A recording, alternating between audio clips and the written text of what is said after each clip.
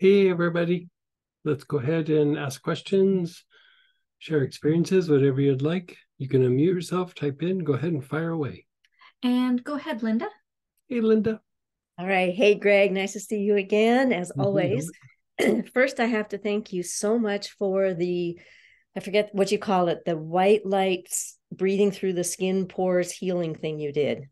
That Oh, was yeah. amazing for me. On Saturday, I woke up with a cold sinus something or other, Mhm. and I did that. And then the follow-up, with the mystic vibration piece. And I was like, I think I'm healed, but Yeah. I wasn't completely, but it's okay. It was so much better. Yeah.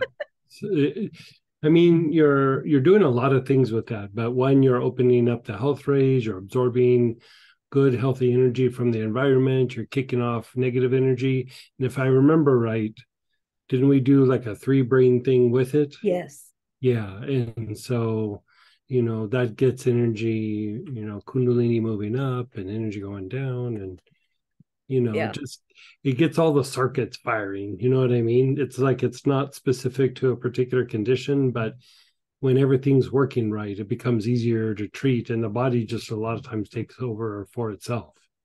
Yeah. Yeah. It honestly fantastic. I'm going to just keep on using it. So Oh, thank good, you. good. Now, my question tonight has to Mhm. do with somebody else who's here on the call, Rebecca, Okay. you could probably unmute as well, Rebecca. Rebecca has idiopathic pulmonary fibrosis. Okay. I did the pH protocol for her last week, Okay. and I told her, I said, I think you should come on the call and let's see if Greg can give you any ideas, suggestions, and directions. So I'm going to sort of turn it over to Rebecca if you want to say hi, Rebecca, and just tell Hey, him a little Rebecca. bit more about your situation. Hello. Linda shared those videos with me, and I've used them a couple times, and they were fabulous. So Oh, thank you. good. Um, I was diagnosed about 3 years ago. Okay. I've done quite a bit of research on my own. I've cleaned up my diet, and I take a series of systemic enzymes. Okay. Um, I also use oregano oil sometimes as needed. I use osha root either in honey or tincture form. So Right. I'm kind of doing a broad approach, and also now pranic healing and using the actual protocol for pulmonary fibrosis has been great. Okay. Um, Before I was using asthma and autoimmune and trying different ones. Um, I had a pulmonary function test and I'm getting the results on, but I know that I had some decline in lung function. So I'm just looking for other ways to support it. The other piece of Okay. this is, and your video spoke to this, there is a karmic component Sure. here and Yeah. there's a Yeah. generational component because my mother, my younger sister, and my son also have been diagnosed with it. My son and Really? I are the only two still living. So there's that component too. People join and you move around. So I feel like if my eyes are going crazy, it's because I'm trying to find you on the screen. Hmm. So what else do you need to know from me? So what's the big symptom that's presenting right now that is like the thing for you? The coughing and the tightness in the chest. Sinus and chest, coughing. From an emotional perspective, it's the if this gets worse, I don't want oxygen. I don't want to go down Right. that road. So there's then the fear constricts and your mind starts going. And how is the oregano working for you? Like you use it from time to time and it's quite helpful, semi-helpful.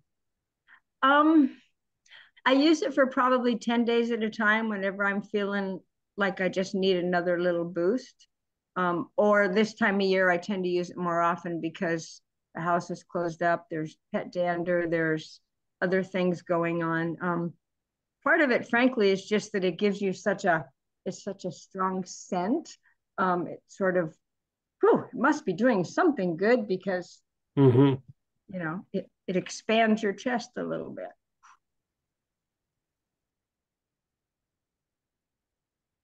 And any other health issues that are happening right now? No. And how old are you?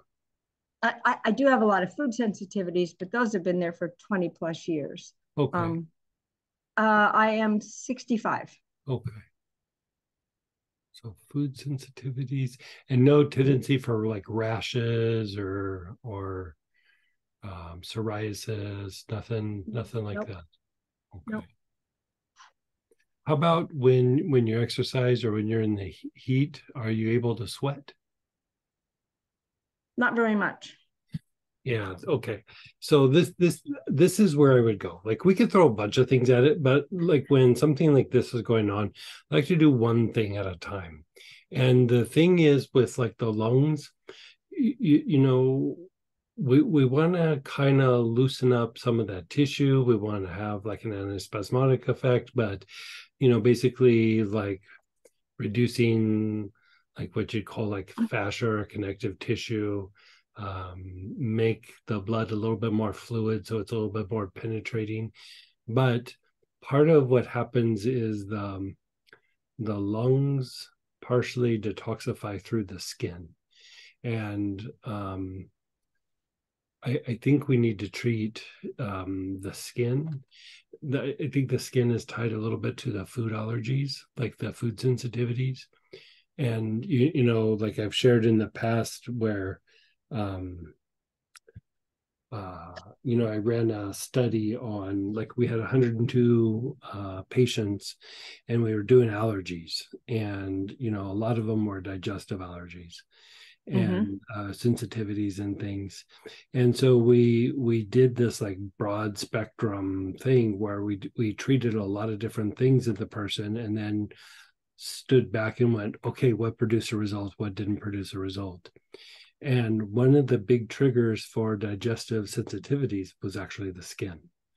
And you know, it's the potential for detoxification, and really when the skin is backed up, the lungs, the liver, the kidney, the gallbladder, the spleen, they don't quite detoxify like they should.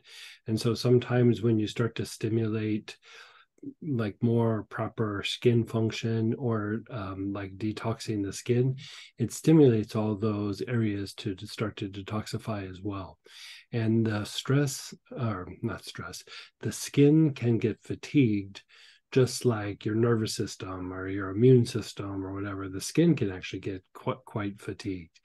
And one of the things that can happen that the lymphatic component of the skin diminishes and it produces like a kind of skin congestion. And so, you know, energetically, like you said, like those health rays that felt good, that's opening up the pores of the skin. But sometimes what happens is those pores are just like backed up with like metabolic waste and stuff.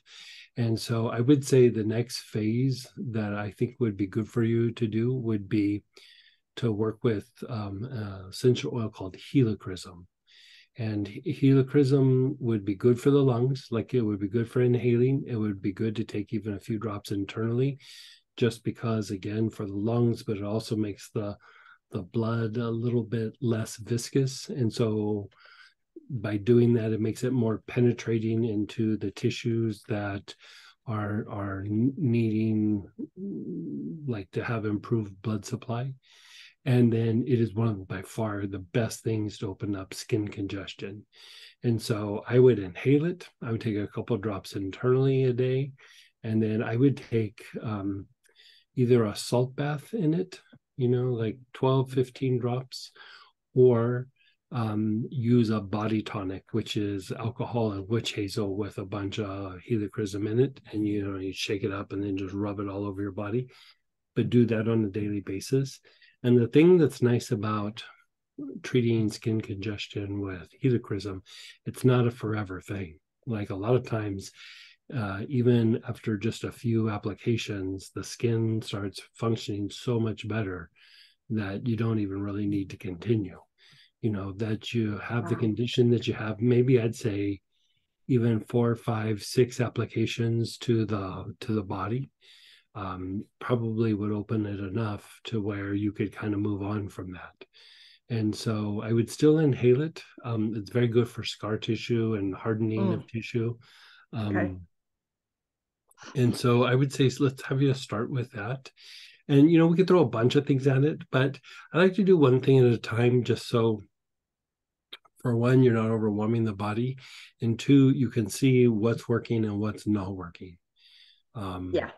And I have thrown many things at it, and now I'm not sure what to cut out because exactly. I'm afraid. That's yeah. Anytime you have a chronic condition, that's kind of what we all do. It's like, we start throwing everything at it, and then it's like what works, what doesn't work, and pretty soon you get tired of everything and you just stop everything, or Yeah. The other thing that you could do that's real simple is lemon juice in your water. I know it's like really super simple, but I do that. Oh, perfect. Yeah. Yeah. So, it helps the liver to detoxify it.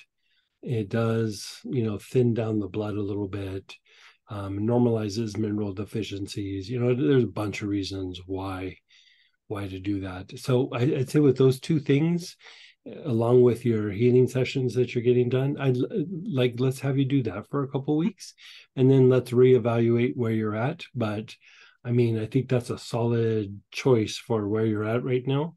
I'd really like to see the skin opened up quite substantially.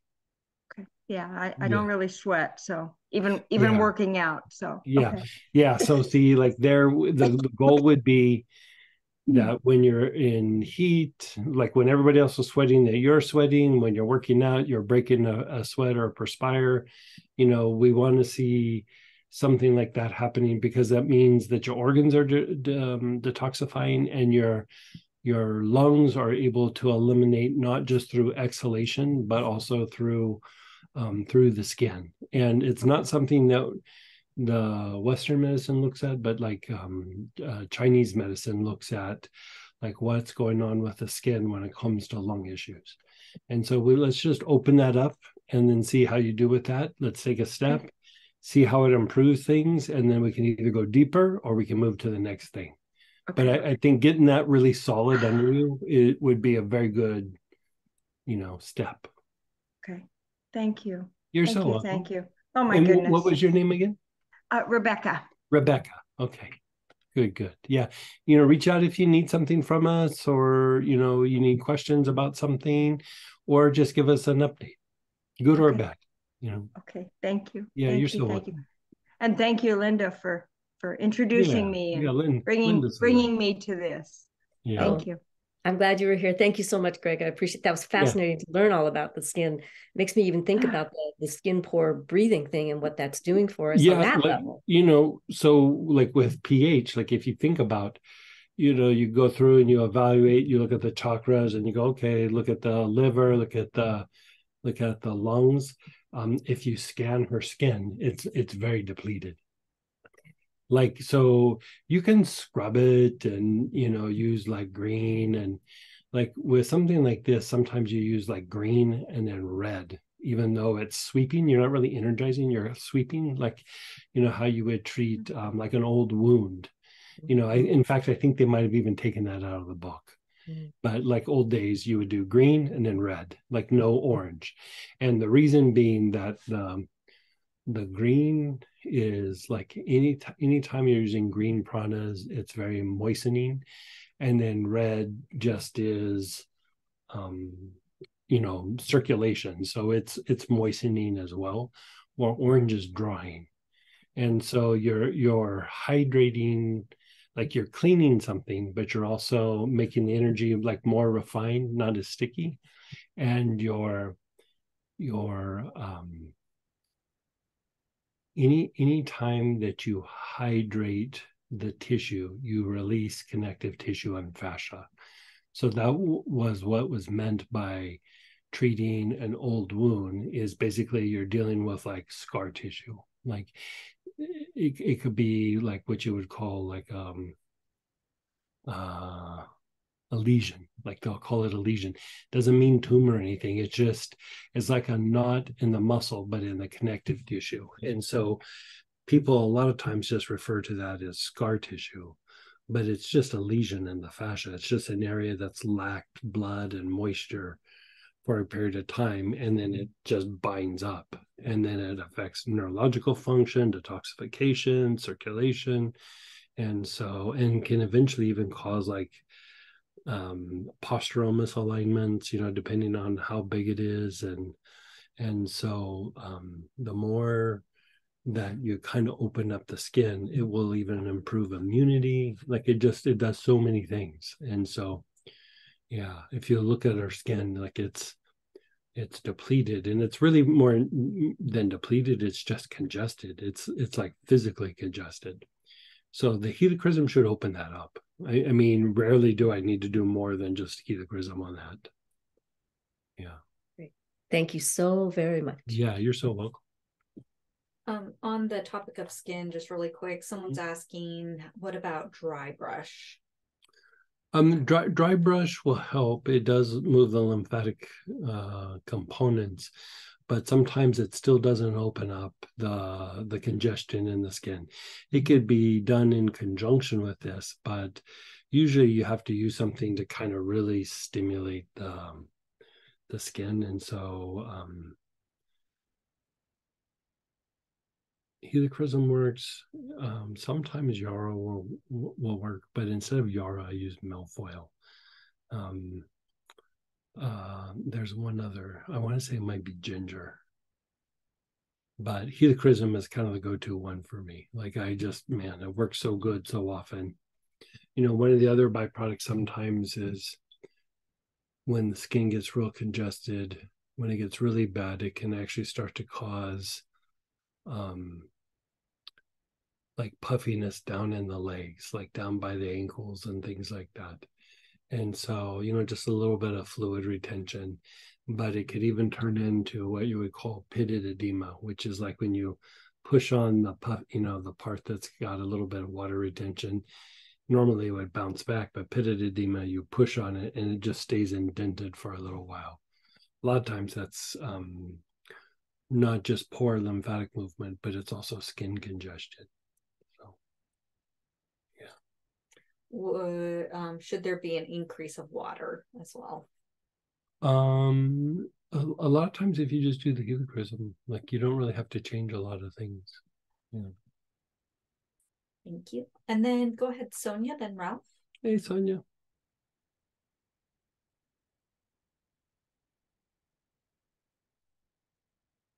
Let's get you on. Did you get to talk to that therapist yet?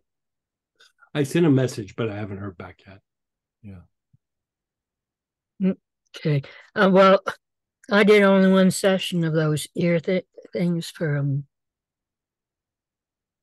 that you showed me because my ears started releasing plasma and my hearing got worse.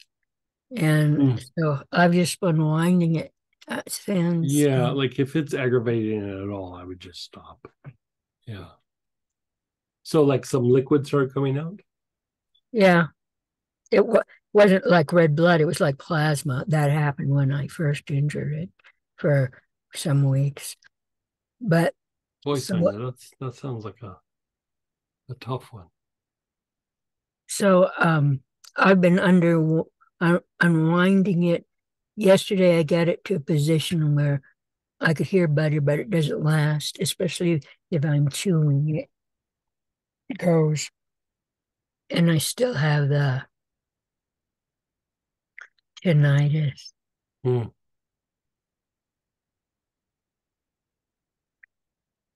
And you inhaled the sage like on the brain and on the ear canals and all that? Yeah. Did it help at all? I don't notice anything. Okay. Yeah, such an odd injury. Yeah, let's just see what I hear back from that specialist. Okay. Yeah. And then go ahead, Ralph, then Cindy. Hey, Mr. Ralph.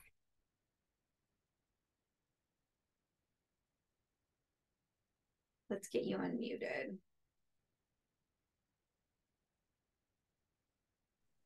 Okay, let's try this. Hey. Hi. You talked about Lama yoga practice this weekend and doing it on a consistent basis. Hmm? Question: if I'm doing like 9 breaths of Lama yoga for a set, how many sets should I stack together? You could do quite a bit. Okay. Traditionally we do like 49, but Mm-hmm. the instructions to me from multiple teachers were, have at it. And Okay. one teacher was like, even if you're sitting there watching a movie, when it gets to a boring part, do a bunch of, do a bunch of the breaths. And like, yeah, I did that for a while, but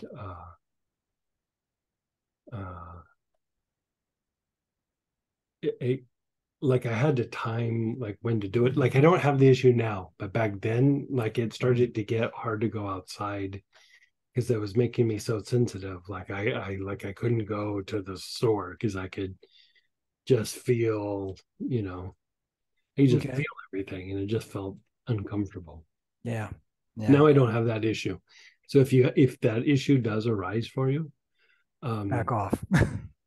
you back off. But there's this thing, because even we're going to be discussing it both in Plant Prana Circle and in the Astara Circle. Is there's levels or degrees of Lama Yoga, and there's like kind of stages that you're trying to like develop or accomplish. And one of them is, you go through and you're doing the Lama Yoga breath, and then you do start to feel kind of you could say like tension in the environment. You could just feel, you basically just kind of feel everything that's like chaotic. Like at first your mind goes, oh, nothing's ever chaotic, everything's fine. And then you start quieting everything down. You go, that's chaotic, that's chaotic, that's chaotic. And it's not necessarily you, it's just somebody's being weird, this is going on, this is unresolved, this is, it's just like this list. And our Yeah. body unconsciously reacts to these things because it tries to like establish a kind of order. And so like if you think about a lot of what feng shui is, people have like, oh, this does this and this does that and this element does this and this element does that. Yeah, that's true. But really what it's trying to do is minimize chaos in the environment so that your Ming Min doesn't really overactivate. And so because your Ming Min overactivates to establish order whenever there's chaos in the environment, right? So one of the deeper levels of Dion is that you have an increase of sustained awareness, and then you become aware of these things in the environment, and you relax into them. Like you kind of can put your awareness on it, and it's how like we do the situational awareness. It's like taking that to another degree where you go, okay, that situation's a little, even if there's no conflict, it's like that person's being a little judgy, that person's being a little that person's being a little pushy, that whatever it is. And you just like, you're almost like allowing it to be. You're relaxing into it, and you go to the next situation, you relax into it, and you do the next one, you relax into it, and all of a sudden you notice everything feels a lot more peaceful. And as you do that, it's like it's a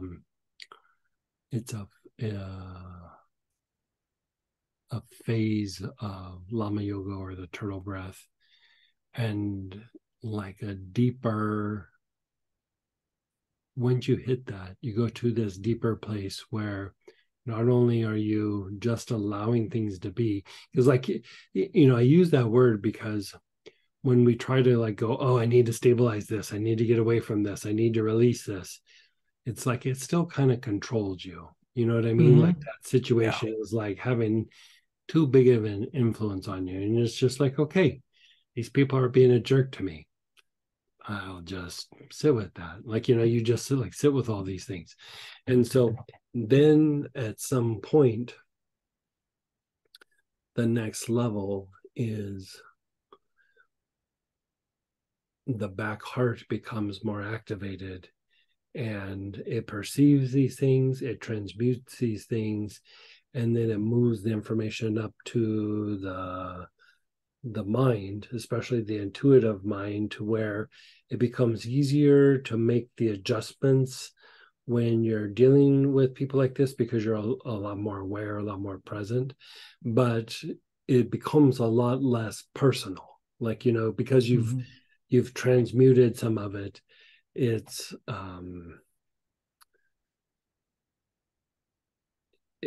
it's like it diminishes the sting, that phase. They call it in Kabbalistic practices, they call it the loving embrace of the mother. Like when you get through that first phase, you're kind of dealing with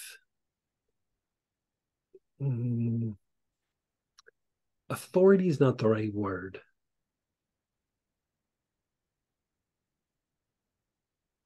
but sometimes, like, it's like how we think about authority logically is like, oh, that person has authority over me, or da da da da.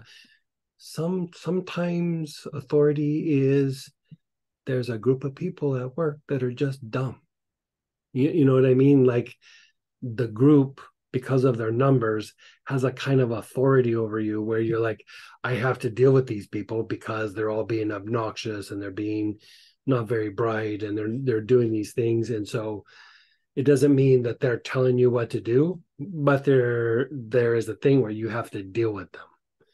And so in that first I've phase, had those. yeah, we all have them. Like, it's whatever it is. Like it's, even just having your to-do list is, part of that. And so trying to remember what they call that. I want to say they refer to that in Kabbalistic teachings as the rod of Aaron. It's like a staff that has to do with authority, but Aaron also has to do with intuition and prophecy and all these things. And so by being able to be like kind of non-reactive and relax into those things, and you're just allowing them to be, you kind of take their power away. Like that is literally the rod of Aaron. You're taking, it's like you're taking the power back, kind of. And then from there, you sit with this loving embrace of the mother, and it's kind of a transmutation process, and it's illuminating the mind in a way that it makes you more intuitive. Like you have like a greater depth perception, and then in that, just in those two steps, as the heart activates, just that starts to dissipate karma, like just that. And then from there, you start, how we'd go through and sit with our awareness on the spine. That is your ability then to start regenerating in these situations. Like, how do I adjust? How do I adapt? How do I shift these things when they're happening? Like how do I grow? How do I move around these obstacles? And then eventually you start bringing light into the situation. So there's like these kind of 5 like phases. And at first, when you're doing the breath and you're like, okay, I'm going to do this 49 times, you could say it's like you're getting used to it. Like, you're getting used to what it does to your body. You're getting used to how it shifts your body. You're getting used to how it shifts your mind and the sensitivity that comes with it all. But like after the body gets acclimated, it's kind of game on. Like it starts to be like, when I really want to work this, I'm going to work it. And it doesn't mean you do it all the time, but like if there's like, I have 3 or 4 days and I have some downtime, and you could go deep. You could go really deep. And so, I remember once saying to the guru, I was like, what if I did it 400 times? And he looked at me and he chuckled and he goes, yeah, go ahead, have at it. And the next time he goes, did you get up to 400? And I was like, no. But I think I got up to like, I lost count, but I was probably at like 2 or 250 or something. And, I didn't do a lot that weekend.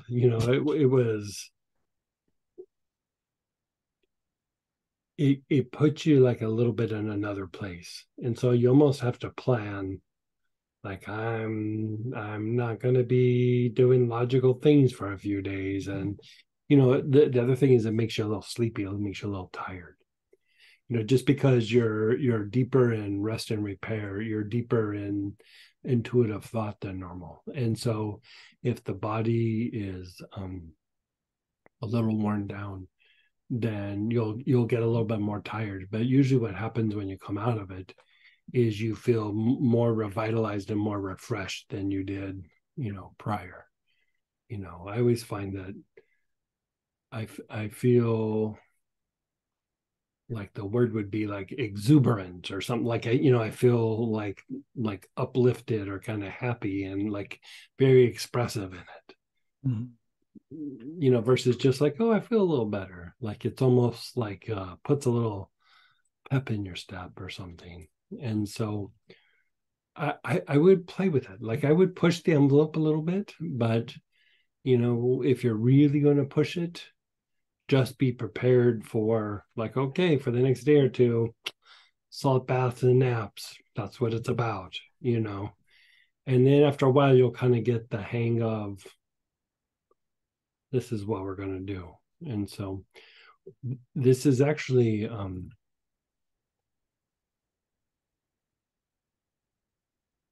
it's part of the medulla and the vagus nerve class is you're basically working this holy name by going through and doing this. And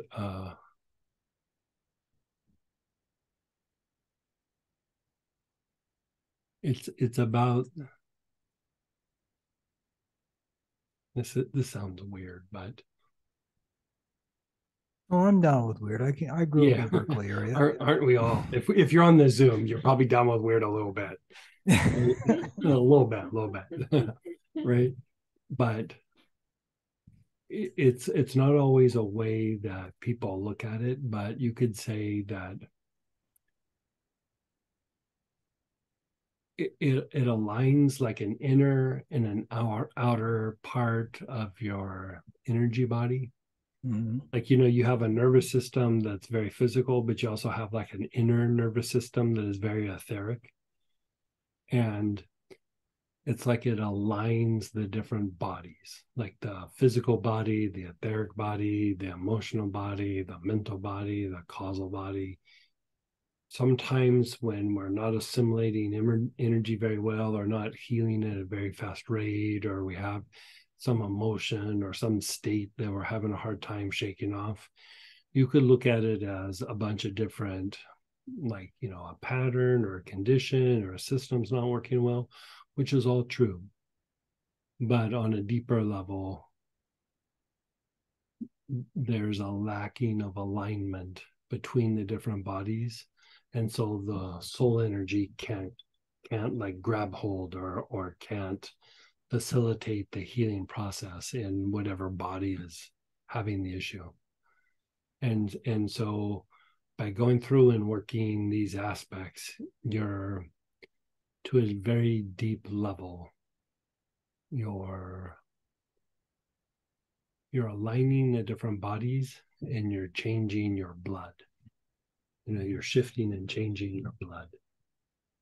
And so I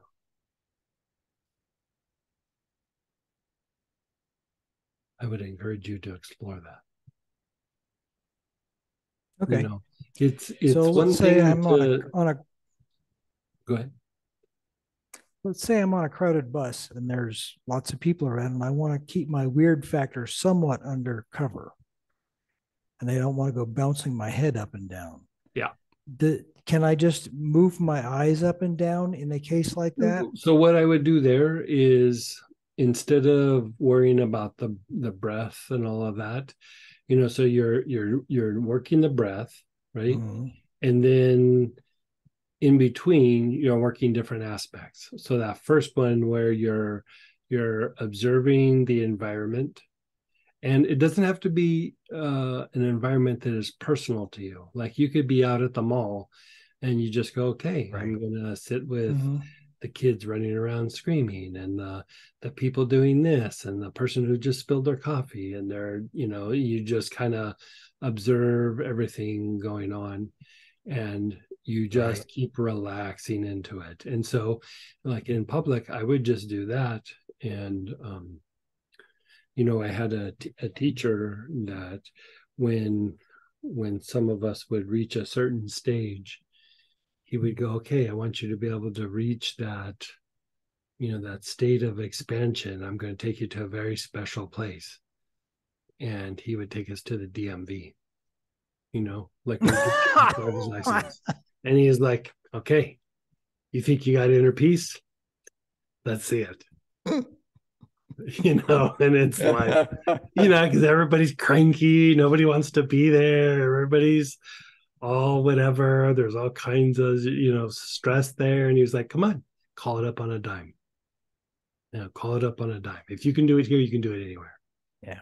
And we'd all kind of complain about it, but when you start doing the practice where you go, okay, I'm relaxing into the person being cranky, I'm relaxing into those people shooting me dirty looks, I'm relaxing into how ridiculous this is, like you just start going down the list, and all of a sudden you're like, in that weird situation, you still can feel the peace or the divinity. And so, if you're out in situations where you want to do practice, but you don't want to be like bobbing your head around and Right. doing whatever. Just either relax into everything that's going on, like just keep observing everything, like looking around, and keep relaxing into it. Like you just keep awareness on your body, and you just keep relaxing into it. Either that, or you keep your awareness on your back heart, and you're not even really trying to relax into it. It's like you're looking, but with your heart. It's your heart becomes almost like you're like a set of eyes. Mhm. And you're just looking, and you're not trying to breathe something into it or activate it. You're just, everything you look at, your awareness is just on your back heart. And things will happen. Things will definitely happen. Okay. Yeah. The back heart thing sounds like really easy. It's way harder than it sounds. Like, it's way harder than it sounds. Really, the practice of Lama Yoga makes it easier, but it's not as easy as you would think. Because you sit on, you go, oh, I could totally do that. And then, 30 seconds into it, you're like, squirrel. Okay, here I go again, squirrel. Your mind keeps bouncing off of it to be able just to relax, be aware of your heart, and observe the surroundings. It takes practice. It takes a lot of practice. Okay. So in one of the Astara classes that I did with Astara lessons, we were doing the turtle breath and keeping, and at the top of the turtle breath would put awareness on the ajna. Is there any advantage to doing that? That's actually more the materialization breath, and that would. So the difference between the Lama Yoga with the turtle breath and then the materialization breath is the throat lock. Mm-hmm. So I would do that after you do the work with the spine, because that is how you're physicalizing light into the environment. Okay. So, we practice them at all of them, but like really when you're working these 5 aspects, you wait till the end to do the thing with the materialization breath. But when you come time to do that, you can totally do the thing with the ajna. Okay. But with the normal Lama Yoga and the turtle breath, not so much. Okay. All right. And just to comment upon detoxing the skin, I thought it was curious. You said green and red on the skin. I remember this picture that you showed us in a recent class about this lion that had green limbs and these red stars. That's really interesting. We are going to do that practice either the week before Christmas or a couple of days before Christmas. I have to sit and look at the schedule, but we're going to do a little thing with that. Oh, cool. I'm in. Send me the email. Yeah, we're just going to do like a little free, like maybe 3 hour or one day thing where we kind of prep for the holidays. Okay, cool. Thanks. Have a great one. Just really quick on the skin, Greg. Does she need to use the essential oil and the body tonic both? They don't have a bathtub, so if you don't have a bathtub, I would use the body tonic. So the essential oil, you want to inhale it. You want to take a little bit internally, but if you don't have a bathtub, the body tonic is the way. So you can either get the oil and make your own body tonic, which we have the ways to make like liniments and body tonics in the notes at the beginning of every class, and it's in the blog. I'll send a link in the blog. And it's in the blog, or I can make the body tonic for you. And then go ahead, Cindy, then Ollie. Hey, Cindy. Hey, Greg. Hey. So I was really excited this morning. I got up. First off, how's Larry? Oh gosh.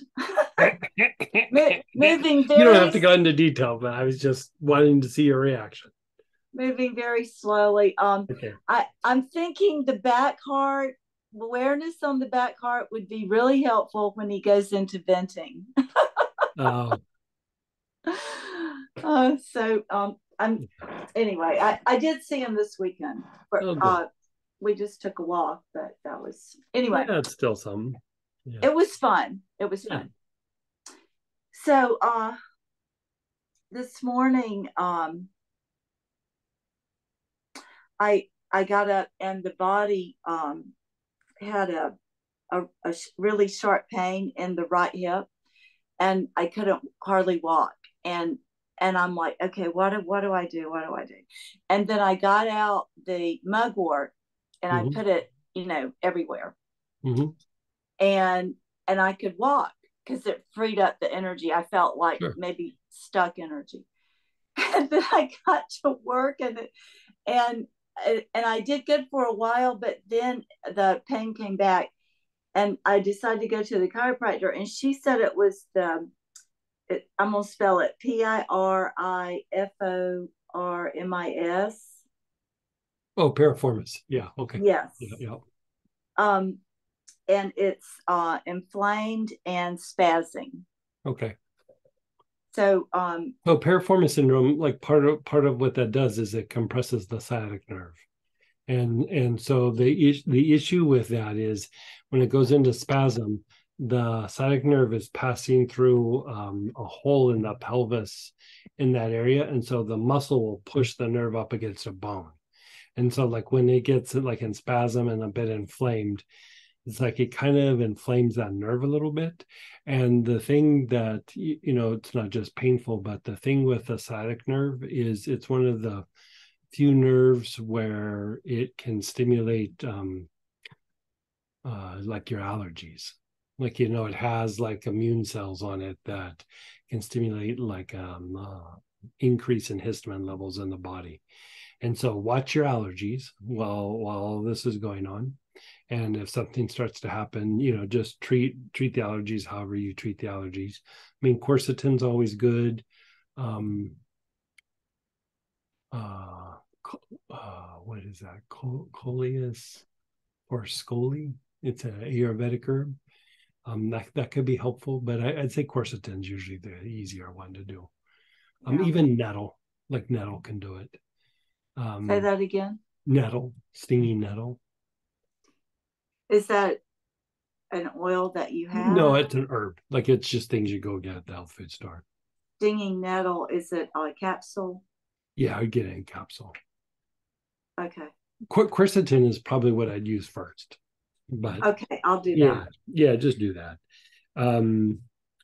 But as far as the hip is concerned, then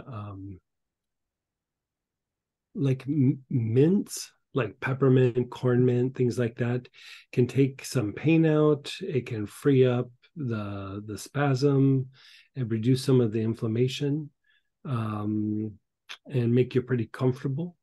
I wouldn't do a lot of compression. Like, sometimes you go, oh, I got a spasm in my hip, so I'll sit on a tennis ball. Like, don't do stuff like that. It will actually make it worse. Yeah. And so, like, you just need to let it kind of relax. And if anything, you could throw a little ice on it, because you're just wanting to calm it down.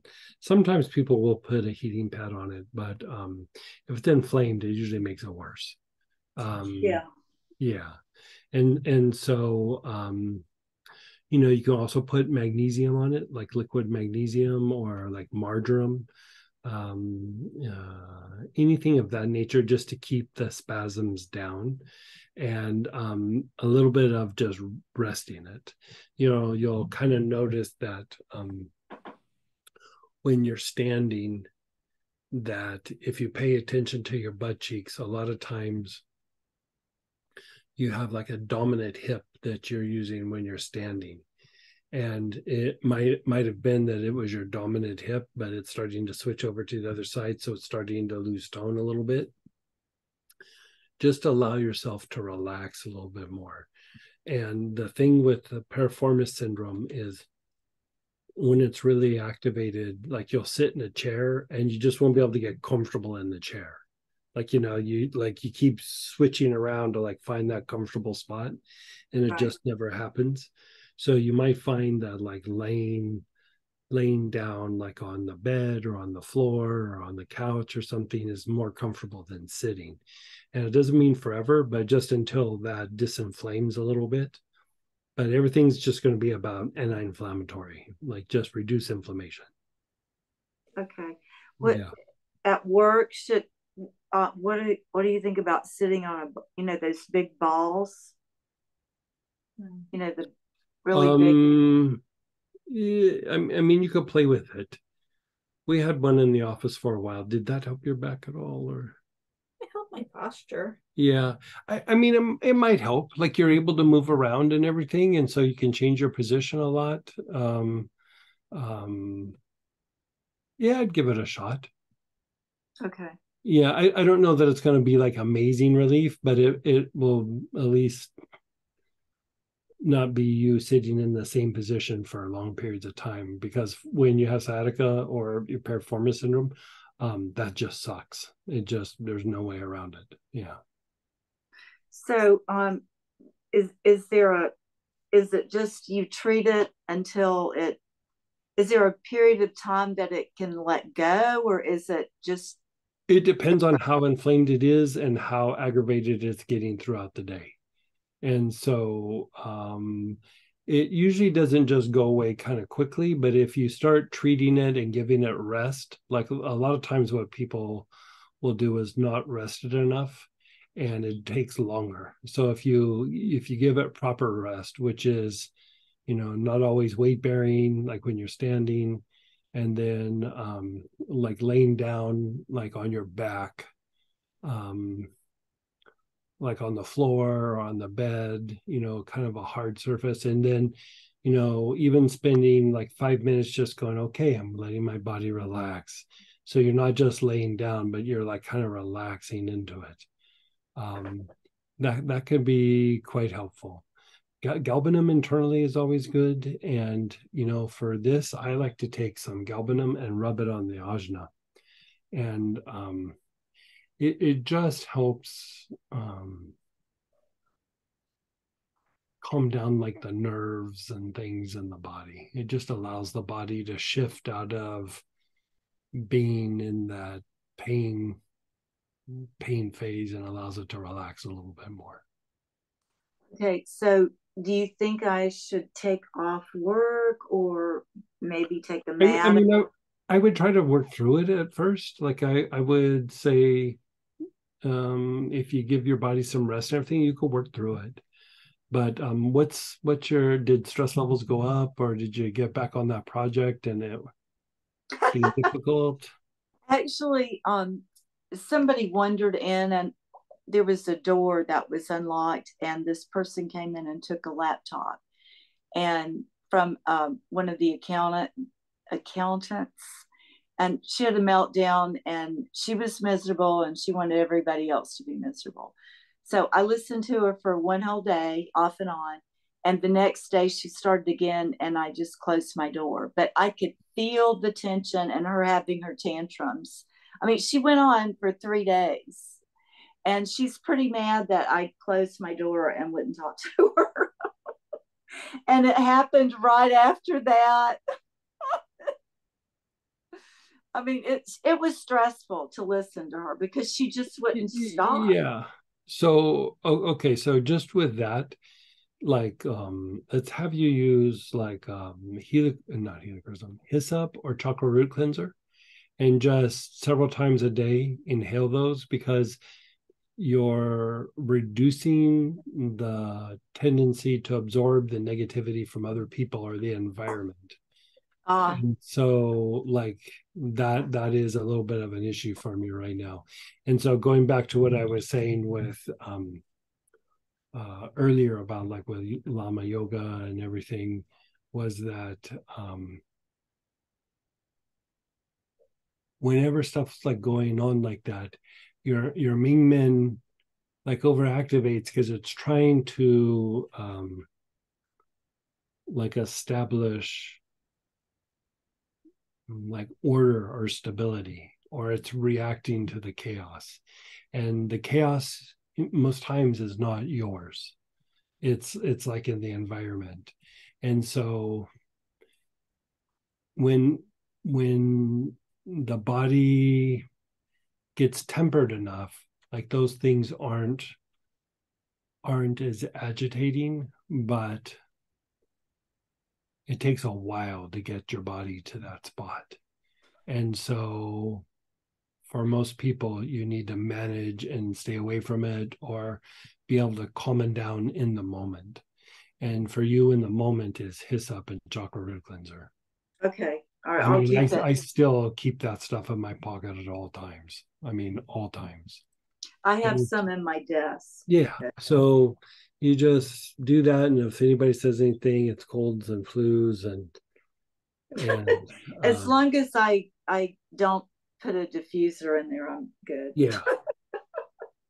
So I was listening to you talk to Ralph about the Lama yoga and relaxing into that and keeping your awareness on the heart. And I was thinking, if I could have even thought to put my awareness on the back heart, it would have helped. But it blew me away the way she acted. Yeah. Like, a situation like that, she's venting, and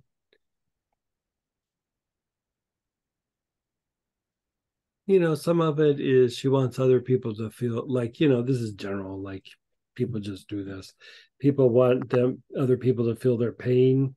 And there might be even a little bit of trying to, not that you're trying to say whose fault it is, but in her head, she's probably trying to offset that something she did maybe made it a little bit of her fault. Bit conscious or unconscious. It's understandable. Everybody does it. I'm not saying she's doing anything wrong. I'm just saying, you look at it for what it is. And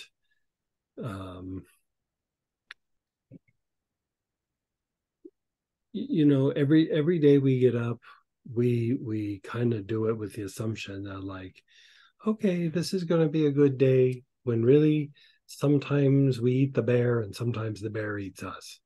We don't always have a good day. And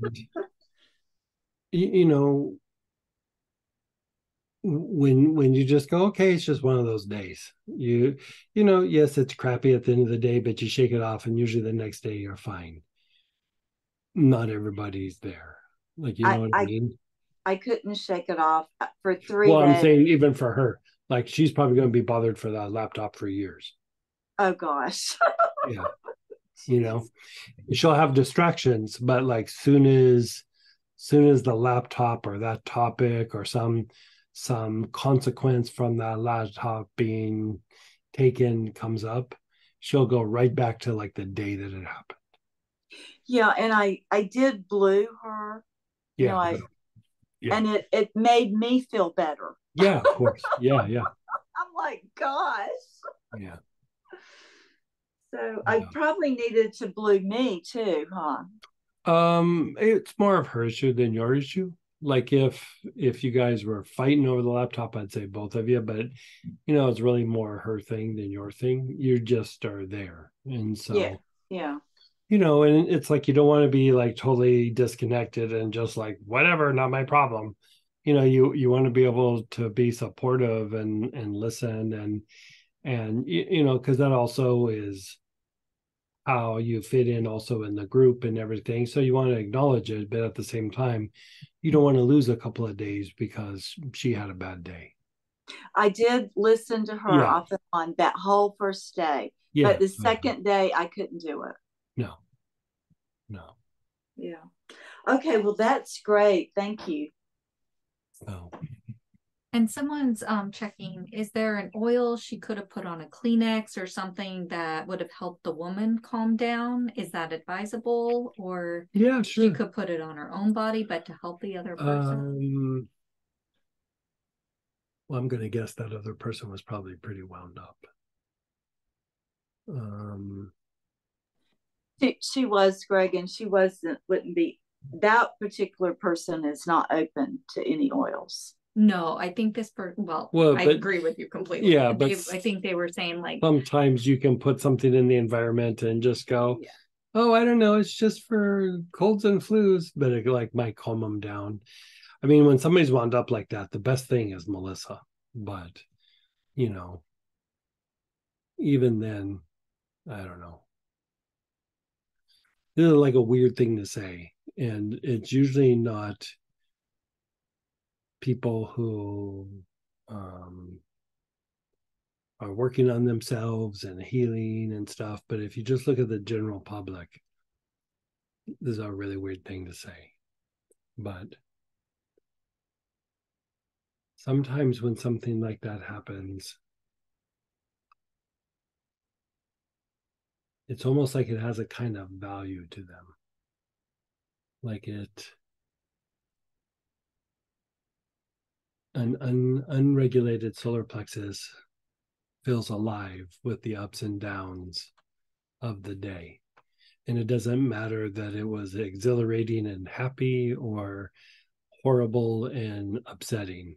It just likes the up and downs of the day. And,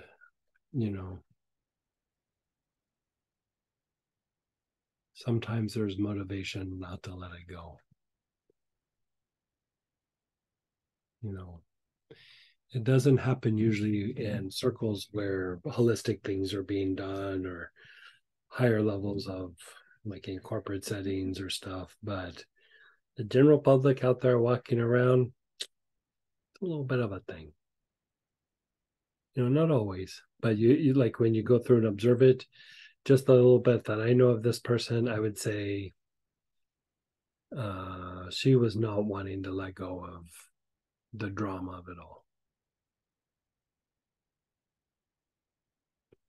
Cindy, like, you have any reference for that? Does that make any sense? Oh yeah, she wasn't gonna let it go, and she's still mad. Yeah, like this is it's been like 5 or 6 days. Yeah. So like, see what happens is like the reason why I say it has like a value, like, so at first, like, okay, the person's upset, and then it's like, you're already talking about like, I want your undivided attention because I'm upset. And then the next phase is like, I don't have to be as productive, or I get what I want in these situations because something bad happened and I'm upset. Like it's like this value that keeps like being cashed out almost in these situations where, I mean, crappy things happen. And yes, it's bad, but at the same time, you're like, oh, okay, I gotta turn it into insurance, gotta call the cops, I gotta shake it off, I just gotta suck it up and deal with it, whatever it is. But I got work to do, I got this to do, I got family to go to. You start going, okay, sucks that it happened, but gotta keep moving. Where they keep wanting to cash that out for a little while. Okay. Does that make sense to you? It does. And as you were saying that, some situations in my past, because you know me, do I do that? We all have the potential. I can't think of a particular time or situation where that's happened. But I mean, if I sat and thought about it, even in my past, I'm sure that I've done it. We all have the potential to do it. And part of like being in pain and all that, we have the potential to even go there. And I find in myself the use of the galbanum like diminishes my tendency to do that. And so, the galbanum's great because it takes tension out of the body, it reduces pain, it does all these things, but also it's like that's usually a byproduct of being in pain. And here it's more psychological pain than physical pain. And so if like, okay, this is happening because of pain, then try to diminish the pain in the moment, and then the chain reaction diminishes. Like I would say that it's not so much that she does it or doesn't do it. I would say she's not very good at managing pain, either in her body or psychological pain. She probably doesn't have a very good skill set. So for galbanum, so should I do that internally or just on the ajna? Ajna, wrist, internal. I mean, literally, I take it at least once a day, sometimes twice a day. Like I go through, what did we figure out? Like, we went through like about a month ago, and we were looking at like, what, just out of curiosity, what's like our top oils that we sell? And most people, it's lavender, peppermint, lemon, stuff like that. Galbanum, number 4. It's like that. I push it on everybody because it's just, for one, it's in a lot of anointing oils. It's a good for pain, it's good for tension, but it does some things about expansion where pain makes you kind of go inward and like fixated. And like the galbanum just opens that up a little bit. And it could be physical, psychological, things at work. It doesn't matter why it's there. It just diminishes it. And so I would say, even if you don't see it, like bank on that it's there, because it might not be extreme like hers, but we all got it to some degree. The Dalai Lama's got it to some degree. Everybody's got it to some degree. Okay. Yeah. That's good. I can't think of any time where that's jumped out at me, like with stuff that was going on. Okay. Yeah. Because it's good to see what you do. Yeah. With the galbanum, I'm glad you said that, because for a while I was taking it and with the hand, and it totally took all the pain out. Yeah. But then it felt like it stopped working, so I quit taking it. But yeah, you can take little breaks, but I'd go back to it, or even if it's just like at night, you put it on your feet or something. Just get it on your skin. Okay. All right. Thank you. Yeah. And then go ahead, Ollie. And then we have Hey, some Ollie. chats. Hello, Greg. How are you, my friend? How's Italy? Now it's became finer after 2 months because I miss you, and I was not able to be present on the weekend for a couple of months because several family health issue happens during the last 2 months. A lot of them. and so I try to take care as much as I can of everyone. And now it seems that the things it's going better for everyone. But so I think for the end of this month I will be able to be back on the live session.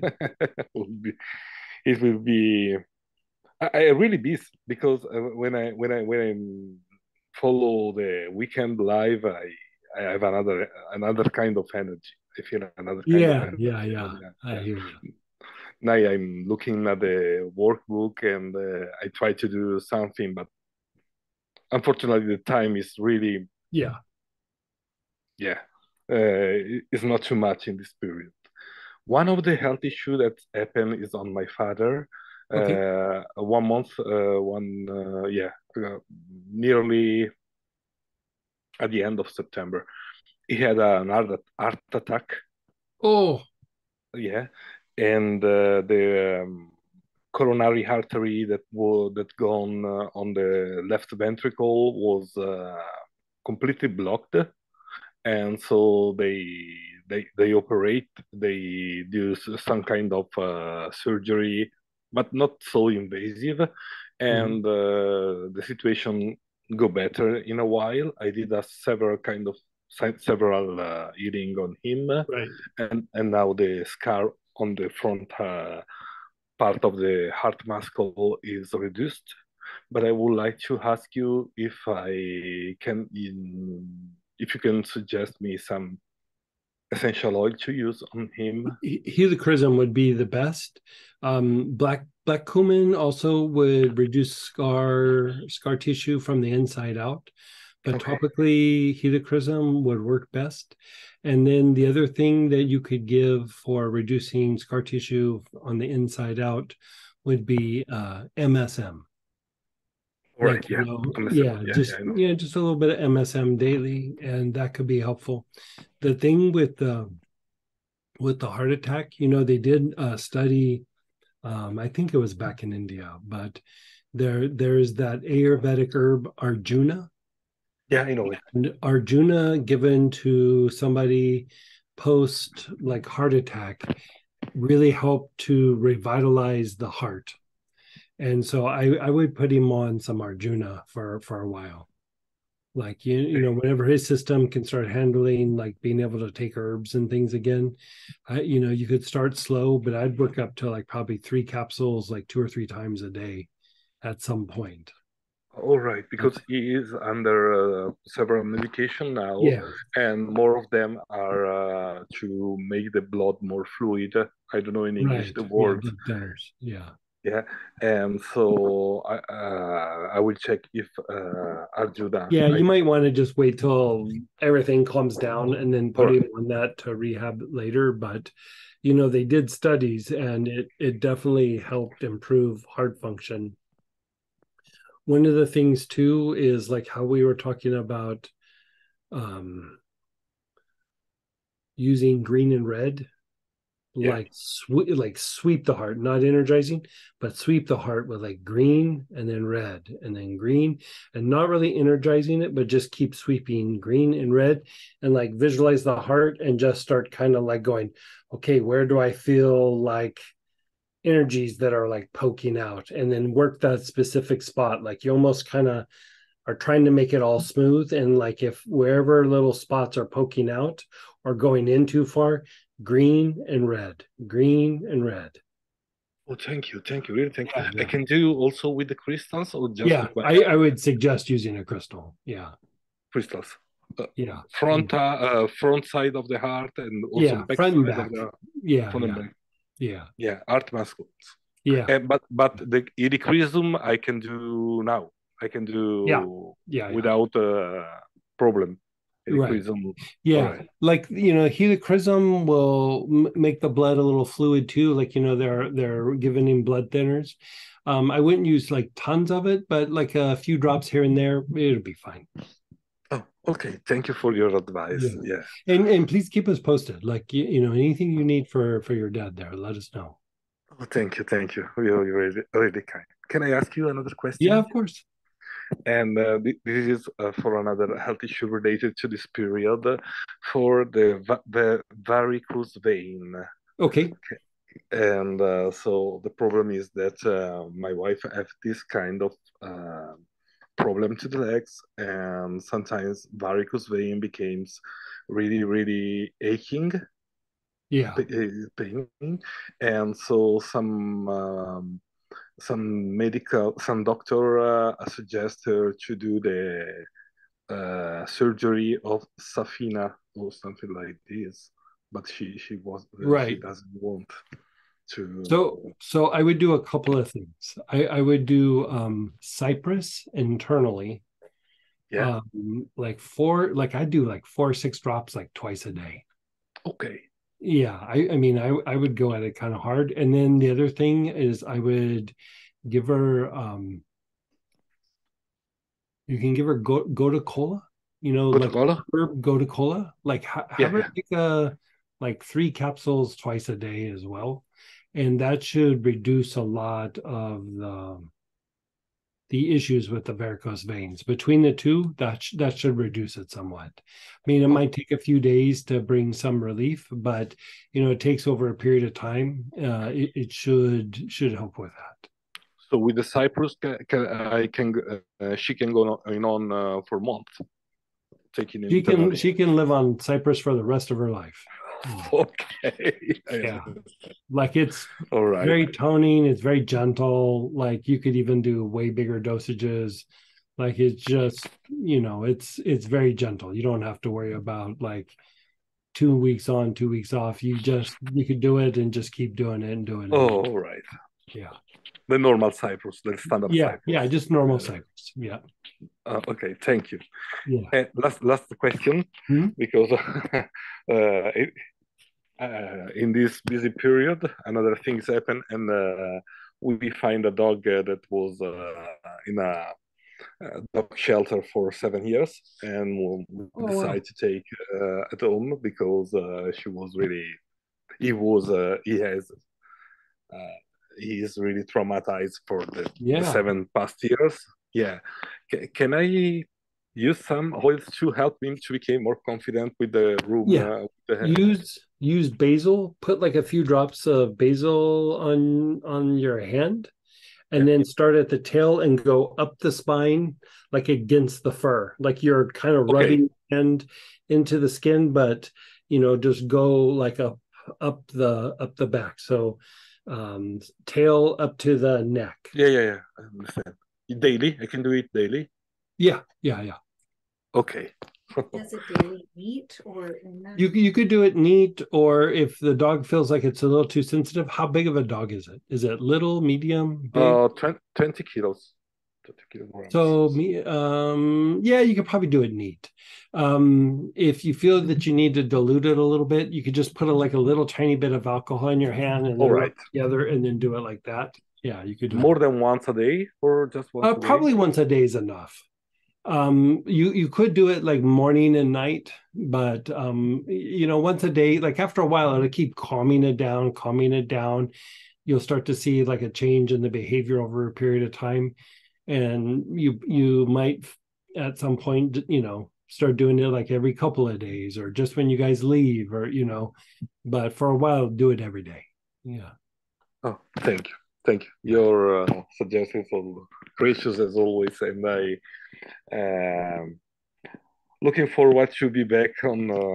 I think I'll be back on the vagus nerve class, because the weekend from that weekend I will be free. Oh, good. And thank you, Greg. You're so welcome. Keep us posted though, like especially with your dad, like whatever's going on, keep us posted. Yes. And maybe send us a picture of that dog. All right. Yeah. All right. Yeah. I love dogs. Thank you. See you soon. And go ahead, Barbara, and then we have some chat questions. Hey there. Hey. So what I was tripping or whatever I was doing Sunday, you suggested that I get the Majesty from the Ming Ming class. Yes.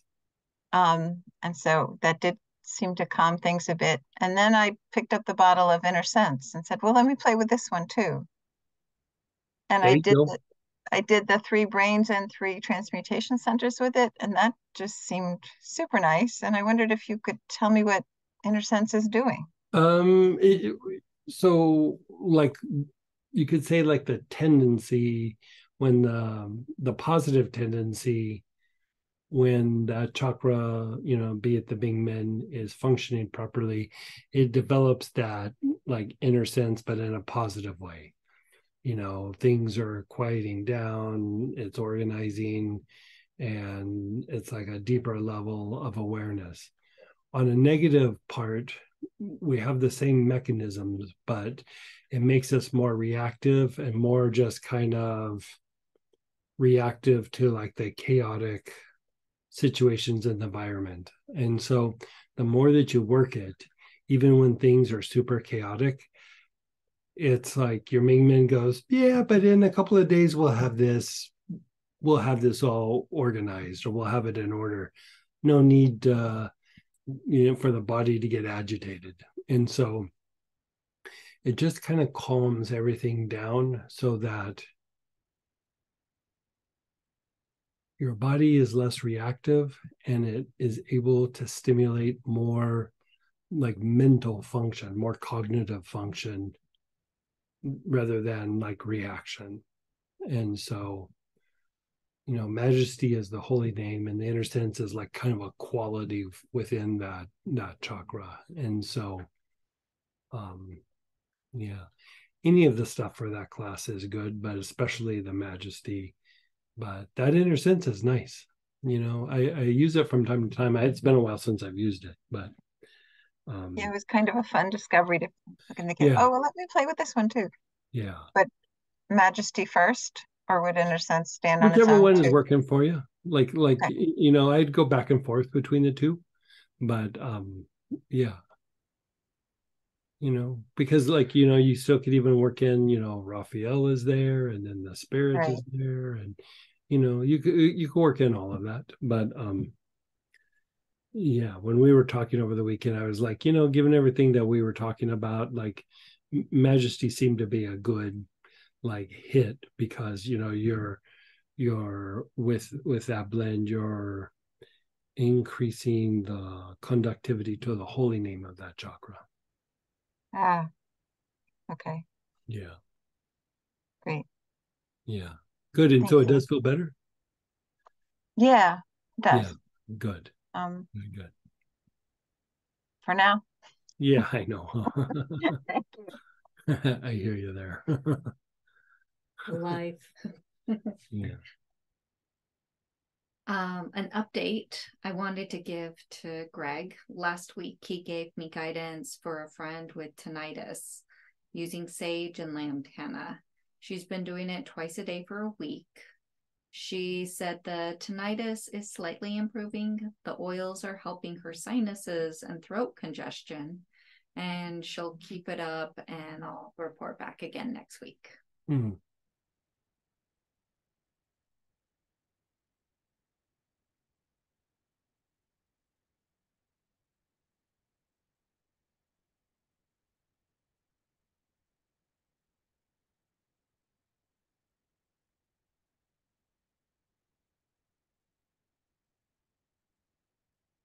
I wonder, do they have any rosemary? I don't have any rosemary, but I could get some for her. Yeah, I'm curious to see what rosemary would do for her. Just regular? Yeah, any of the rosemary, verbena, whatever you got. Like I would just inhaling it. Yeah, inhaling it, and maybe even a couple of drops internally. Okay. Let's have them do both. Yeah. Okay, we'll add that in. Perfect. Thanks. Could you talk a little bit about the upcoming class, the medulla oblongata and the vagus nerve? What's it about? Yeah, the thing with the medulla, Yeah, it's kind of like what I was talking about with Ralph, where there's like these different phases, and really when you're looking at the function of the medulla, um, it helps facilitate the bringing in of the soul, and there's like a sound or a rhythm that kind of comes when there's greater alignment with that, and it's about aligning the different bodies, and it's about um, further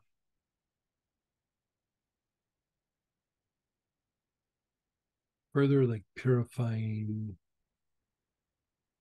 the bone marrow, which, when we think of the ego, we think of the ego as being like in our mind, or a byproduct of our emotions in our mind. But really, the ego is probably more a byproduct of the quality of our blood, or more importantly, our bone marrow, because there's so much information and imagery that's in the blood and the bone marrow that it's almost like when those things haven't been purified enough, we're just still drawn to like negative things or things that cause us harm, or we learn things through hard knocks, however you want to say it. And you could almost say like,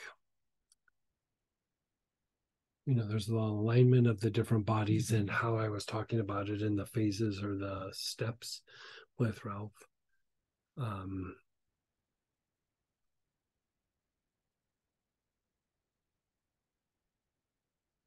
I would say two things about the medulla.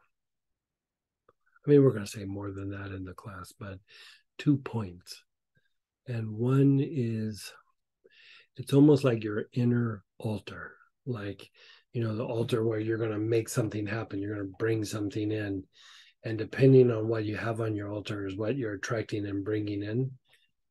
Your medulla is a lot like that. Like however the medulla has been prepped or not prepped, kind of dictates almost like an inner quality within you.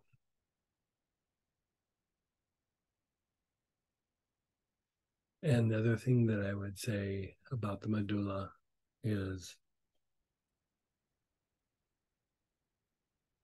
your effectiveness of dissipating karmic patterns or karmic imagery is dictated on how well the medulla is esoterically functioning, not physically functioning, esoterically functioning. And so, yeah, we just did the vagus nerve class, the physical and spiritual aspects of the vagus nerve. That really laid a lot of groundwork. This class is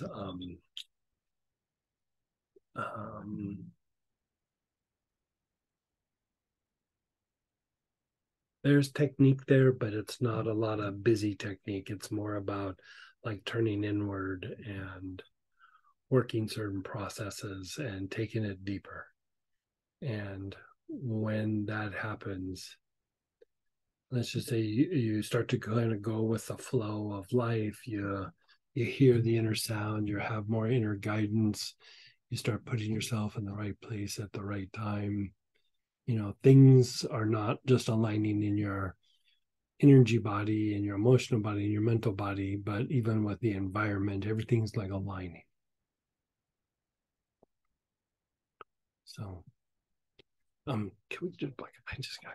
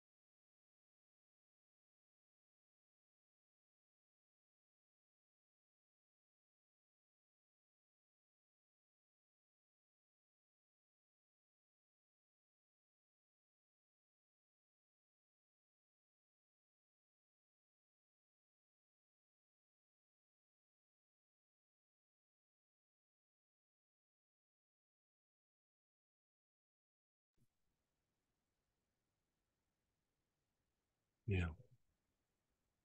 And go ahead, Barbara. Hey, Miss Barbara.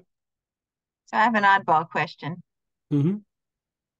Is there any connection between the vital center corpus striatum and the ears? Any of the stuff in the head would impact it, but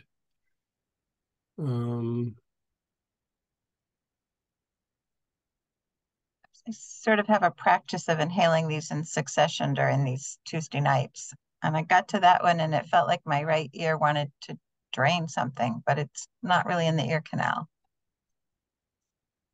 It might be just total coincidence, but I think there's like a bit of a connection.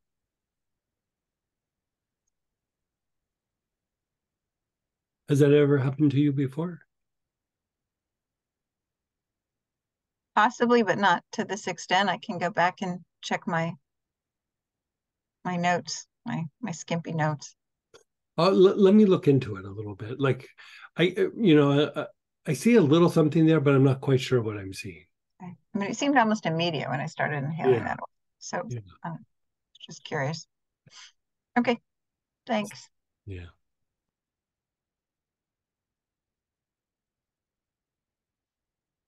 I think it's time to do a practice, but let me just make sure I didn't miss any other questions.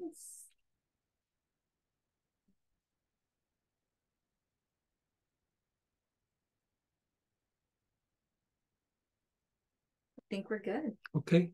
So, I know you guys have been doing the plant empowerments through the last, what has it been, 14 days? And how about we do something to connect with a plant, but to a much deeper degree, but something a little bit different than what you guys have been doing. We're going to go a little free form. So how about we pick just a single oil that you want to work with? You know what? Caution to the wind. Just pick an oil that you like. Pick one of your favorites, be it a blend, whatever, something you're working with right now, something that's kind of a bread and butter oil, or some esoteric thing that is just like, your little inner practice. And it's like, this is mine, whatever it is. And we'll do something to make that oil a little bit more sassy for you.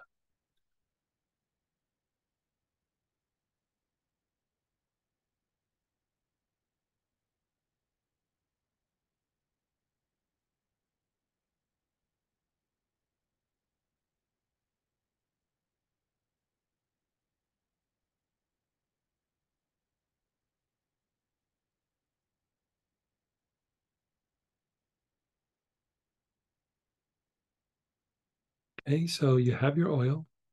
So open it up and just take a few long, slow, deep breaths.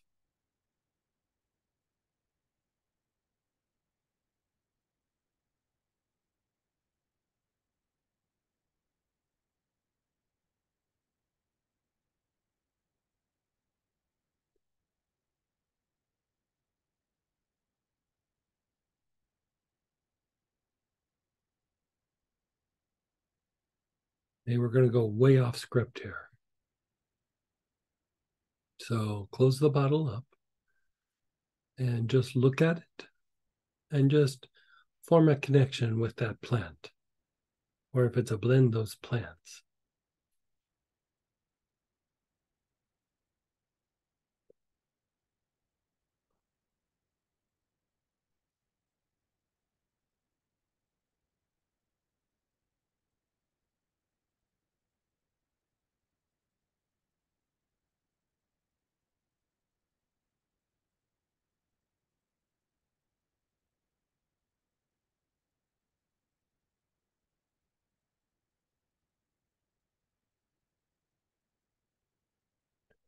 Okay, so you're connecting with the plant. It's capped. The bottle is, it's closed. You're just connecting with the plant itself.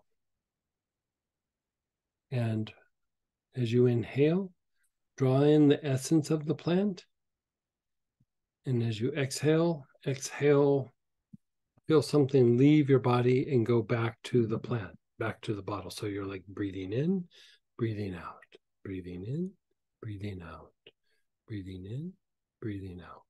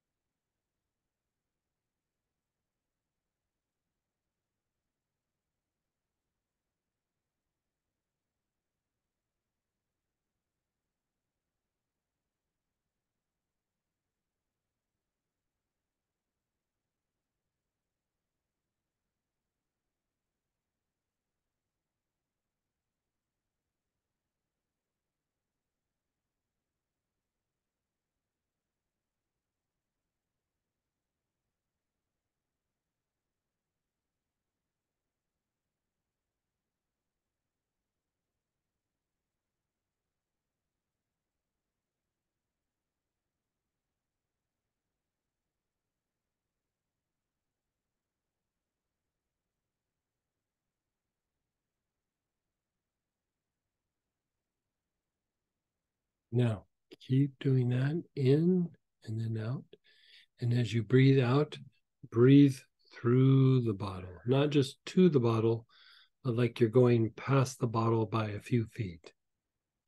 So in and then breathe out through the bottle. The bottle is just a vessel that your breath is passing through.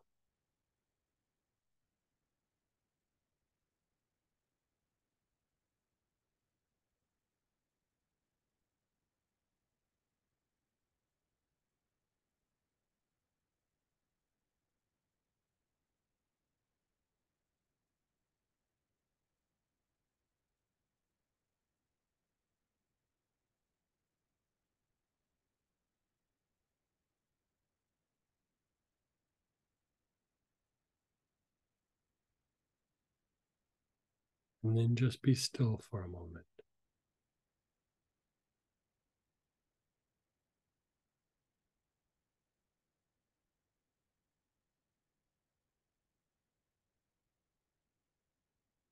And then uncap the bottle and start taking long, slow, deep breaths. Which one are you doing? Solid choice.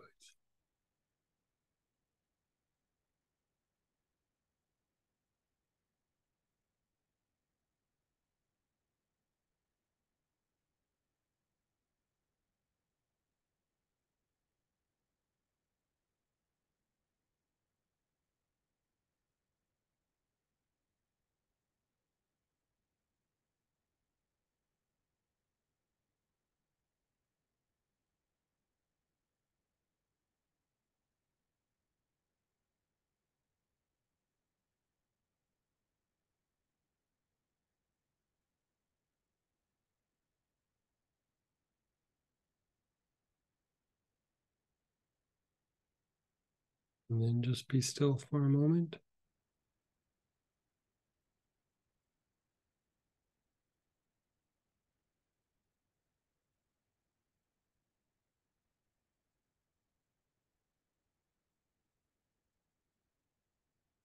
Begin inhaling again. Your awareness is on your temples, just right here, the temples.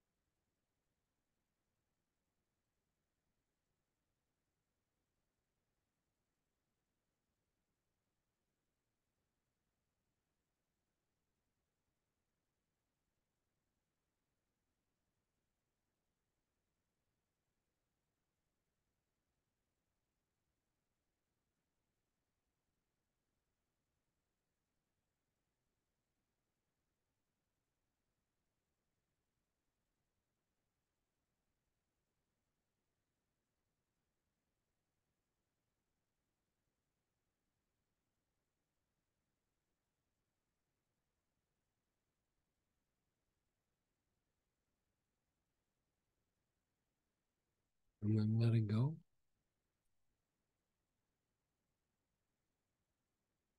Just be still for a moment.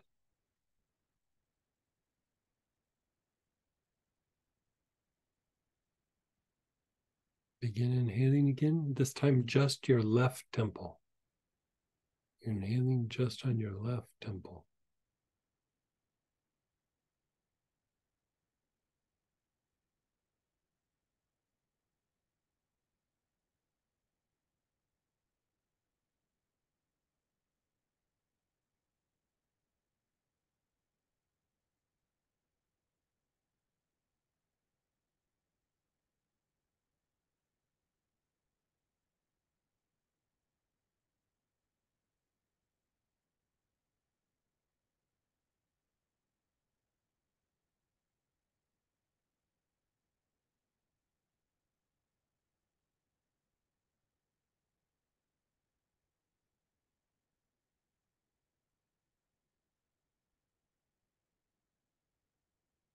Let the left temple go. Move your awareness to the right temple. Your awareness is on the right temple.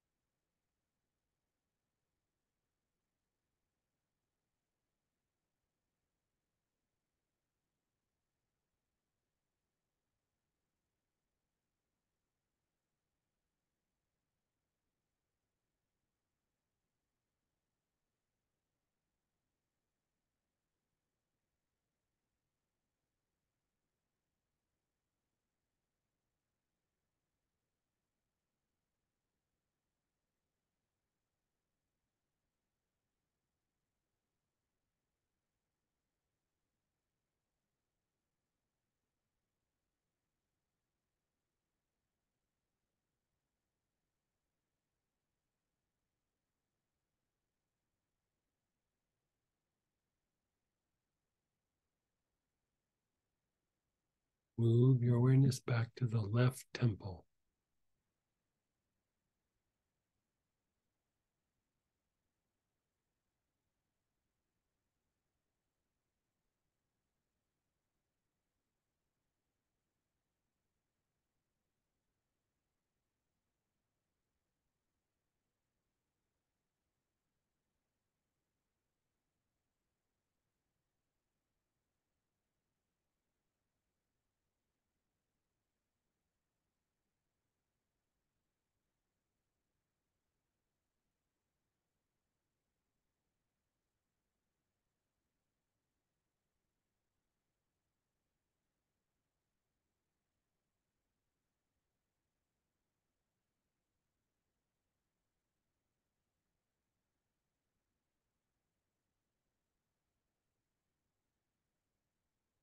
Move your awareness back to the right temple.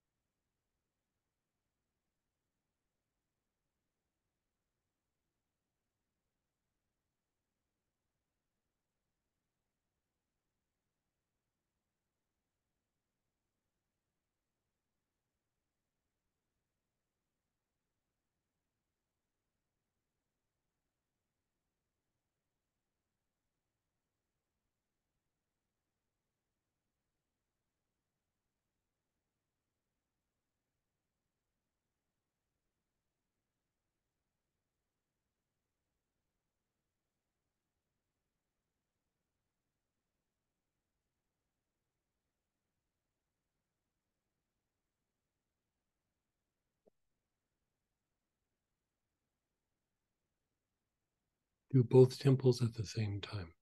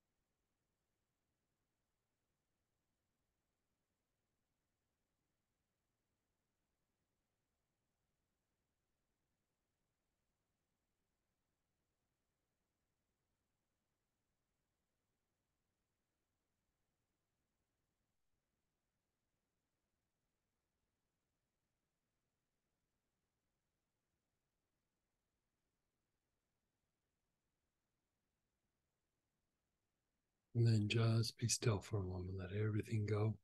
Keep your eyes closed. Just let it incubate.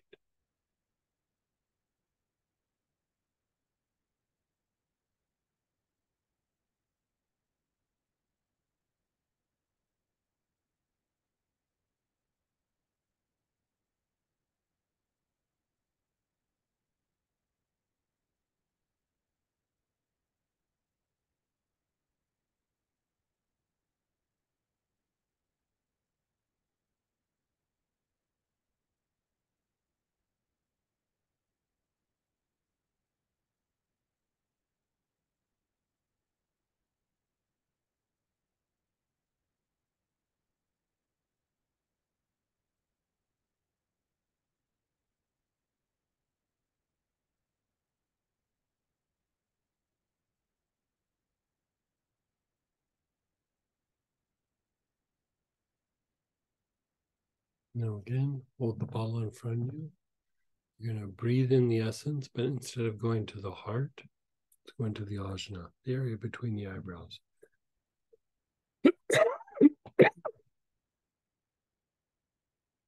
Inhale.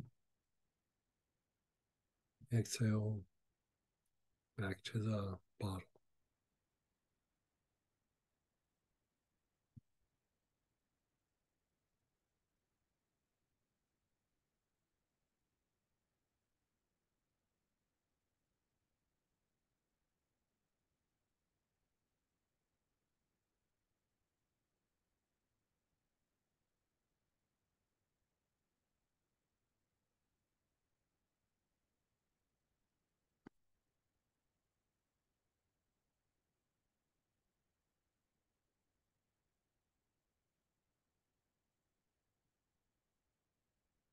Okay. Be still. Keep your eyes open. Stay connected to the bottle. Your awareness is still between your eyebrows. So your awareness is on the ajna between your eyebrows and the bottle at the same time.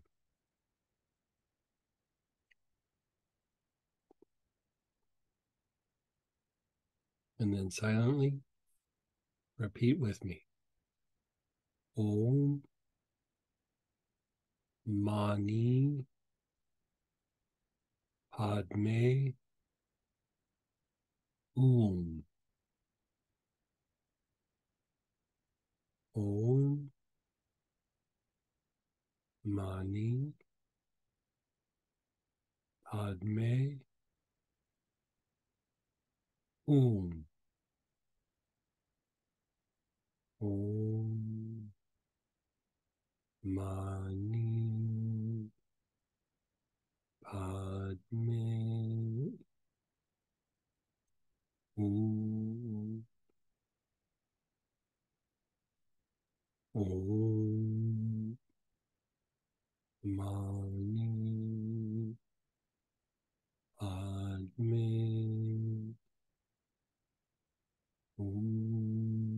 Hum.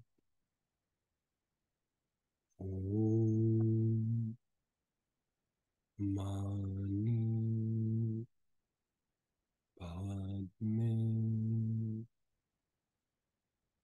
Hum. Om Mani Padme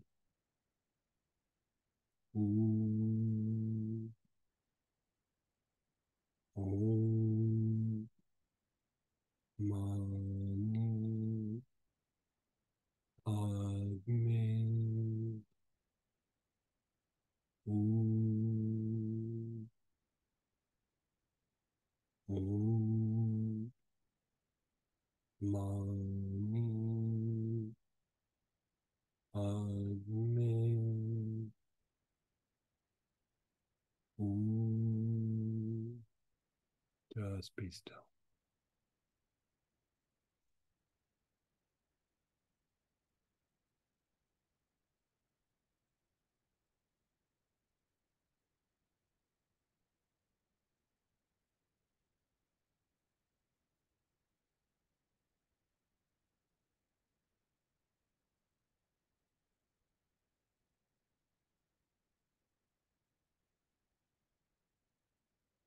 Okay, let's do an experiment.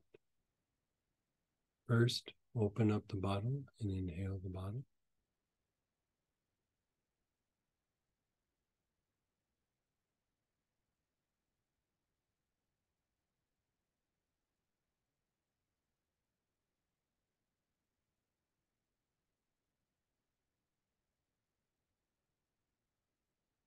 How does it feel when you inhale it now?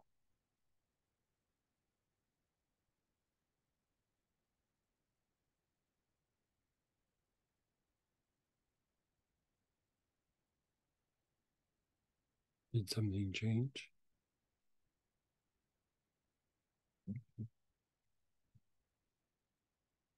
Let's do an experiment. Move your two shoulders around.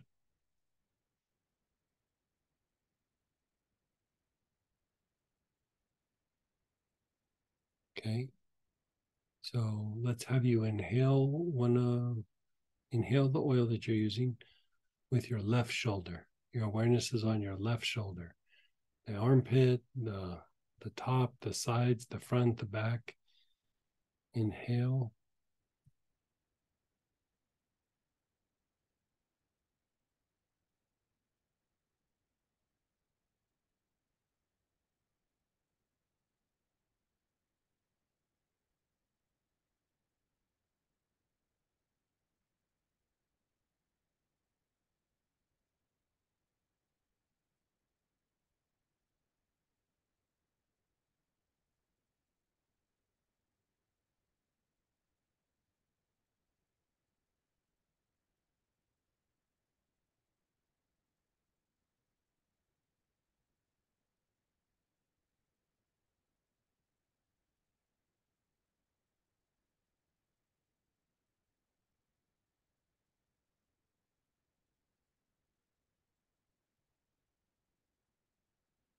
And then be still.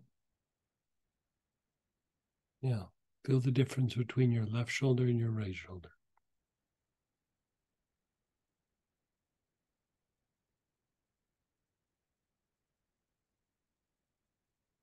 Right, something's happening, yeah. Yeah. Let's have you look at the bottle again. Connect with the ajna.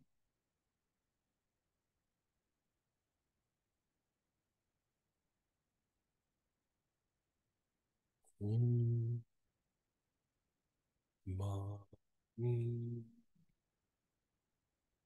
Padme Mani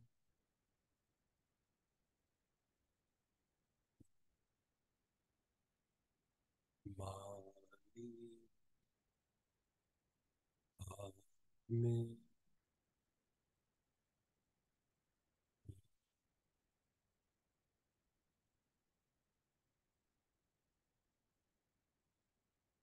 Now your awareness is on your right shoulder. You're not inhaling yet. Just put your awareness on the right shoulder.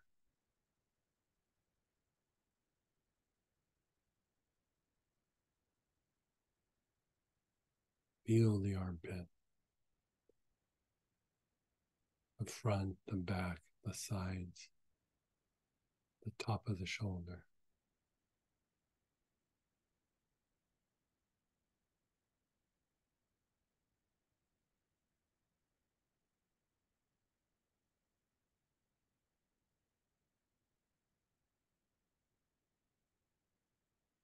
You're just being aware.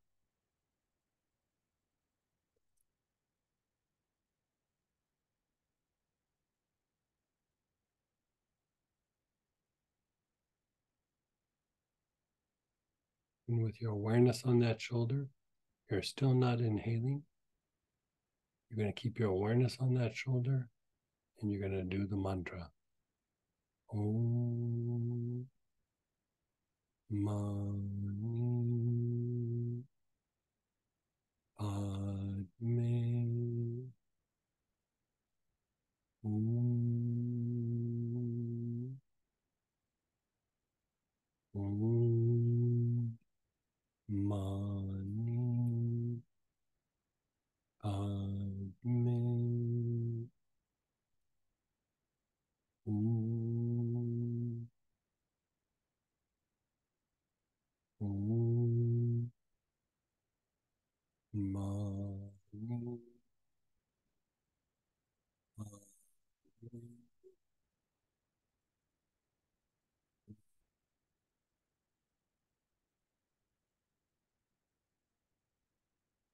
Just be still.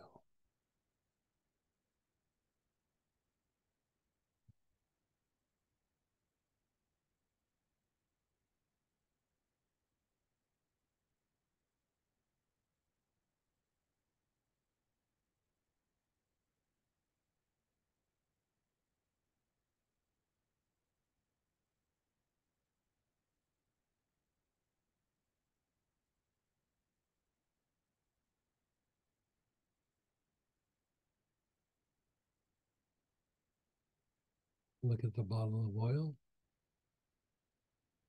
Connect with it. Your awareness is between your eyebrows. Om Mani Padme Hum. Om Mani Padme Hum. Om Mani Padme Hum.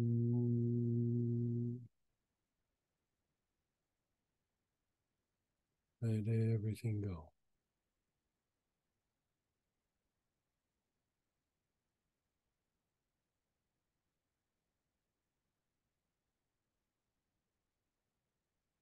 Your awareness is on that right shoulder again.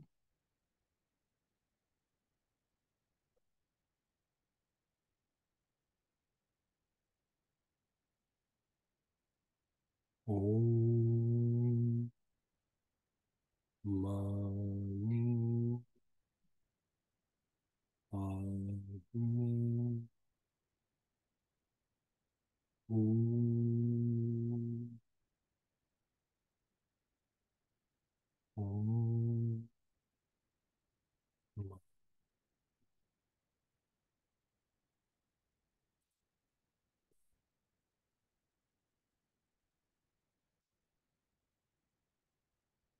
Pick up the oil, inhale it with your awareness on your right shoulder.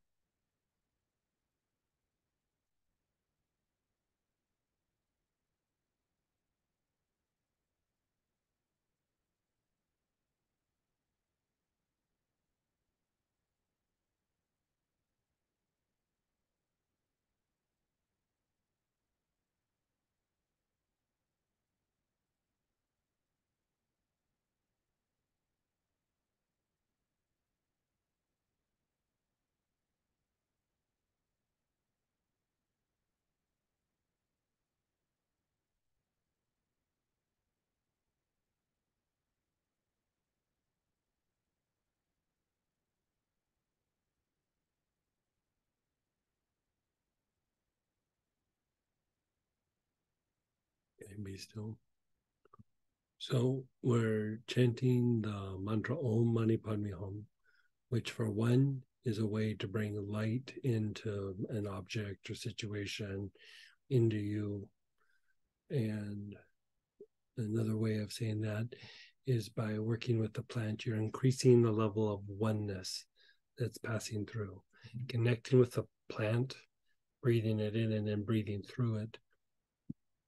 You're also bringing in the essence of the plant. You know, there's the essence of the structure of the plant, and then there's the essence that passes through the plant. So by doing that, you're bringing in both. Then you're calming down the body where you're wanting to address it. You're chanting Om Mani Padme Hum in the area of the body where you're starting to bring light into that area. And then by going back and forth between the body part and the oil, like you're starting to increase like a level or degree of oneness between the plant and the area. So it makes the plant much more effective in doing things that even are beyond what we would know is it's going to treat this symptom or that symptom, or it's going to make me feel better emotionally.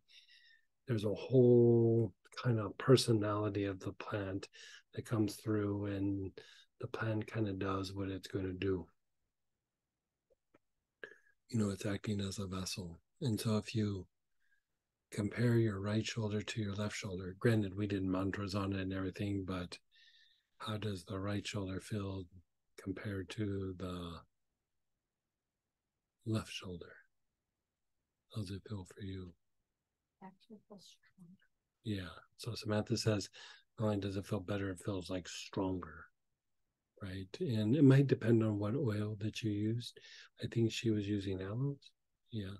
So she was using aloes. But let's go ahead and have people unmute or ask questions. You know, this isn't something like where we're going like, this is a technique. This is starting to be a little bit more of that mystical practice where you just start doing something spontaneous and you start doing these steps, and then there's like this window that opens, and then, or a door that opens, and then you just walk through it. So just kind of start doing these things, and then something starts to happen, a shift, whatever that might be. So anyway, we'll be practicing this like kind of approach over the next several months, but it brings in a lot of healing essence when you do it in this way rather than just following a template.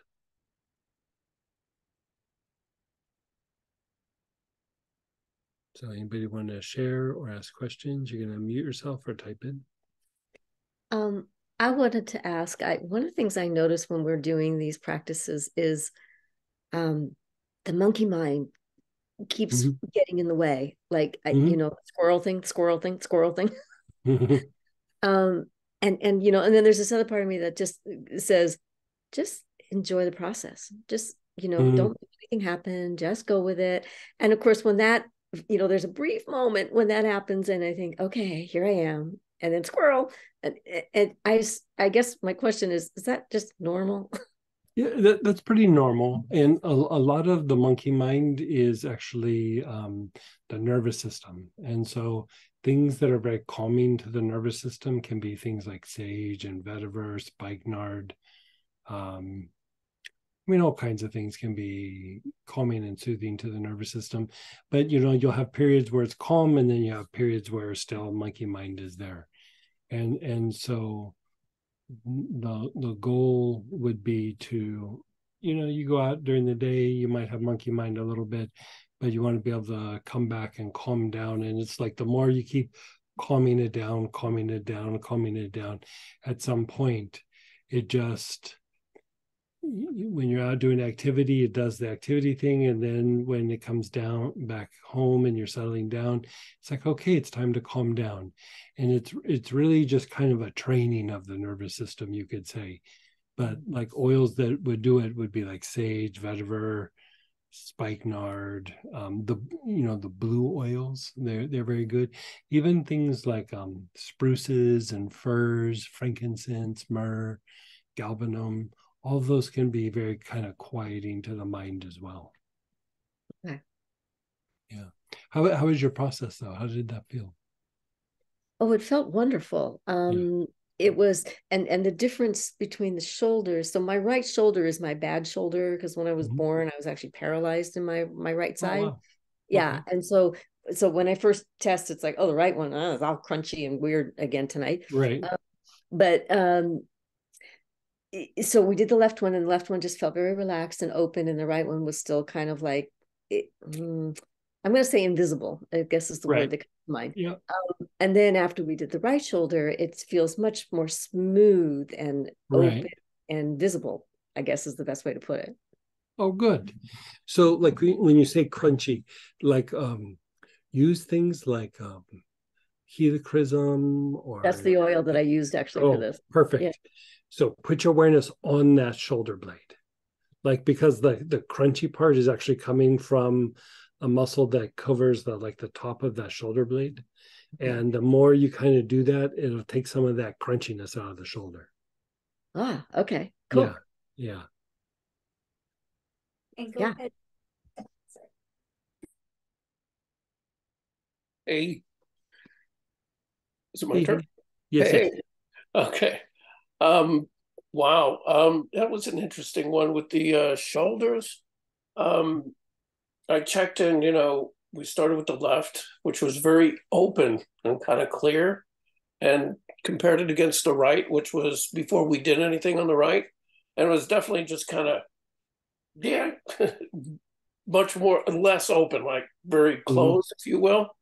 And then even not really inhaling with the oil, but after the mantra and the perception on the oil, they were both like open and similar. It was like very, both, like they both were open. They kind of both felt the same kind of thing. Nice. Yeah. And then with the, when looking at it with the awareness on the ajna, it felt like the center of the ajna was like about this big. It felt huge. a lot of pressure on there. Yeah. And it almost felt like I was looking through the ajna. Oh, beautiful. That's beautiful. It looks like, well, my eyes plus the ajna were looking at it. So that was kind of cool. So very, very interesting. Like what starts to happen is the more we do the practice, especially with the three brains, is even though you're looking through the ajna and you're looking through the eyes, it's actually the inner eye that starts to process it. And so even the idea of using Om Mani Padme Hum also kind of stimulates that potential. And so it's like the soul, the essence, your energy body starts utilizing the light coming in through, the cord and through the mental permanent seed for healing, mixing with the plant and utilizing the energy of the plant. It's like this little like mixing thing starts happening, and it's like it's mixing, and then it releases into an area. And really what you're doing is, for one, you're being conductive, for one, you're generating more essence, but you're kind of following and training the body, the emotions, the mind, the mechanics for a dramatic shift or change to happen or a miracle to happen. Like, doesn't mean it's always going to happen, but it allows for a much greater potential by going through and doing this, Yeah. Cool. I had another question with respect to, we just did the body parts, the shoulders. I need to work on my lungs. I have asthma, and they're not very healthy. Is there a good oil to do like a similar process with? With doing Om Mani Padme Hum and bringing light into that for healing? I would use probably larch. You could use one of the spruces. You could use hyssop. Tolu balsam. Which one? I'm sorry. Tolu balsam. Oh, I see it there. Yeah, thank you. Even chakra root cleanser. And so do the lungs, but also do the bottom of the throat minor. Okay. Like really work the throat minor, probably more than anything. Oh, instead of just directly on the lungs, then work the... Yeah, work the lungs, but the more you open that up, the more it becomes easier to treat the lungs. Okay. Yeah. Great. Yeah, like do that and then let me know how that goes. I will. Thank you. We're going to do something like, when we do our free study group things, we're going to do a deeper kind of healing practice utilizing oils and mantras and all prayer and all that kind of stuff in December. So we'll be taking this a little bit more in depth. Go ahead, Priya. Hey, Priya. Hi. Thank you so much for this. Few questions. Yes. First one. Sometimes when I'm smelling the essential oils, the smell is so strong and clear, and it's just all my senses sort of tingle. And then one morning, I will start smelling the same oil and there will be absolutely nothing. Like I can't smell anything, and it could be a little bit of like a blockage in the nose, but sometimes when you go more into like that intuitive space, the senses aren't quite as strong as normal. So I wouldn't read a lot into that. I mean, I'd still do the practice, but it just probably means a different part of the mind is working. Yeah. And I just sort of try to then hold on to the intention that, okay, it's okay, I can't smell anything, but I just intend that something is going inside. Yeah, perfect. Second one, while we were doing the temple minor chakras, and this is something that I've noticed previously during my practice also, that I don't feel anything on my left temple minor chakra. Like it's sometimes that's okay. even That's actually quite normal. It usually one or the other. And so the goal is like going back and forth. You're actually trying to balance them out, but we're usually a little bit more dominant on one side than the other at first.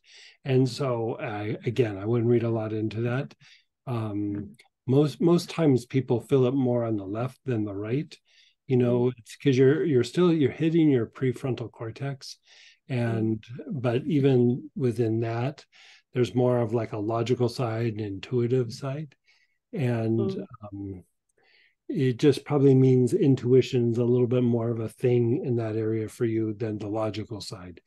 Most people, it's a little bit more on the logical side, but the ideal is to be able to feel it like almost equally on both sides. Yeah. And that is me, more intuitive and less logic. The third question would be the monkey mind. And when we're having those thoughts with the unconscious mind, and we're still trying to do the practice, but the unconscious mind is sort of making all the so, for example, paying the attention to the inhaling. So the monkey mind is so switched on, and there's the thought quality is not so great. So is it that all the negative thoughts are kind of fixating in that body part? It's more that like the nervous system is a bit agitated or like stimulated, and so you can try using, like, there's levels. You can try using Om Mani Padme Hum, but sometimes when the nervous system is a little agitated, the Om Shanti mantra, like Om Shanti, Shanti, Shanti, Om, that can be a little bit more calming to the nervous system. Then you have the Lama Yoga movements, you know, the turtle breath, that also can do it. But remember when we were talking the vetiver on the arms and the legs? That should calm it down quite a bit. And like if you do like applying it or inhaling it on the arms and legs over a period of time, the mind should be, even if it gets a little agitated, should keep quieting down faster and faster. Yeah. Thank you for that. Thank you so much. You're so welcome. And we need to jump over to the Astara prayer petition blessing. So great talking with you guys. You know, we talked about that tomorrow night we wouldn't be able to do the study group, but we are on. We rearranged our schedule a bit. So for the vagus nerve class, study group is on tomorrow night. And same with the Astara sessions. And we will hopefully see a bunch of you for the transformational astrology, or is that what it is? Yeah, on the weekend. So anyway, we're going to jump over to Astara right now. Join us if you can. It's a good way to get a little feeling good and generate some good karma. And so if not, maybe we see you tomorrow night.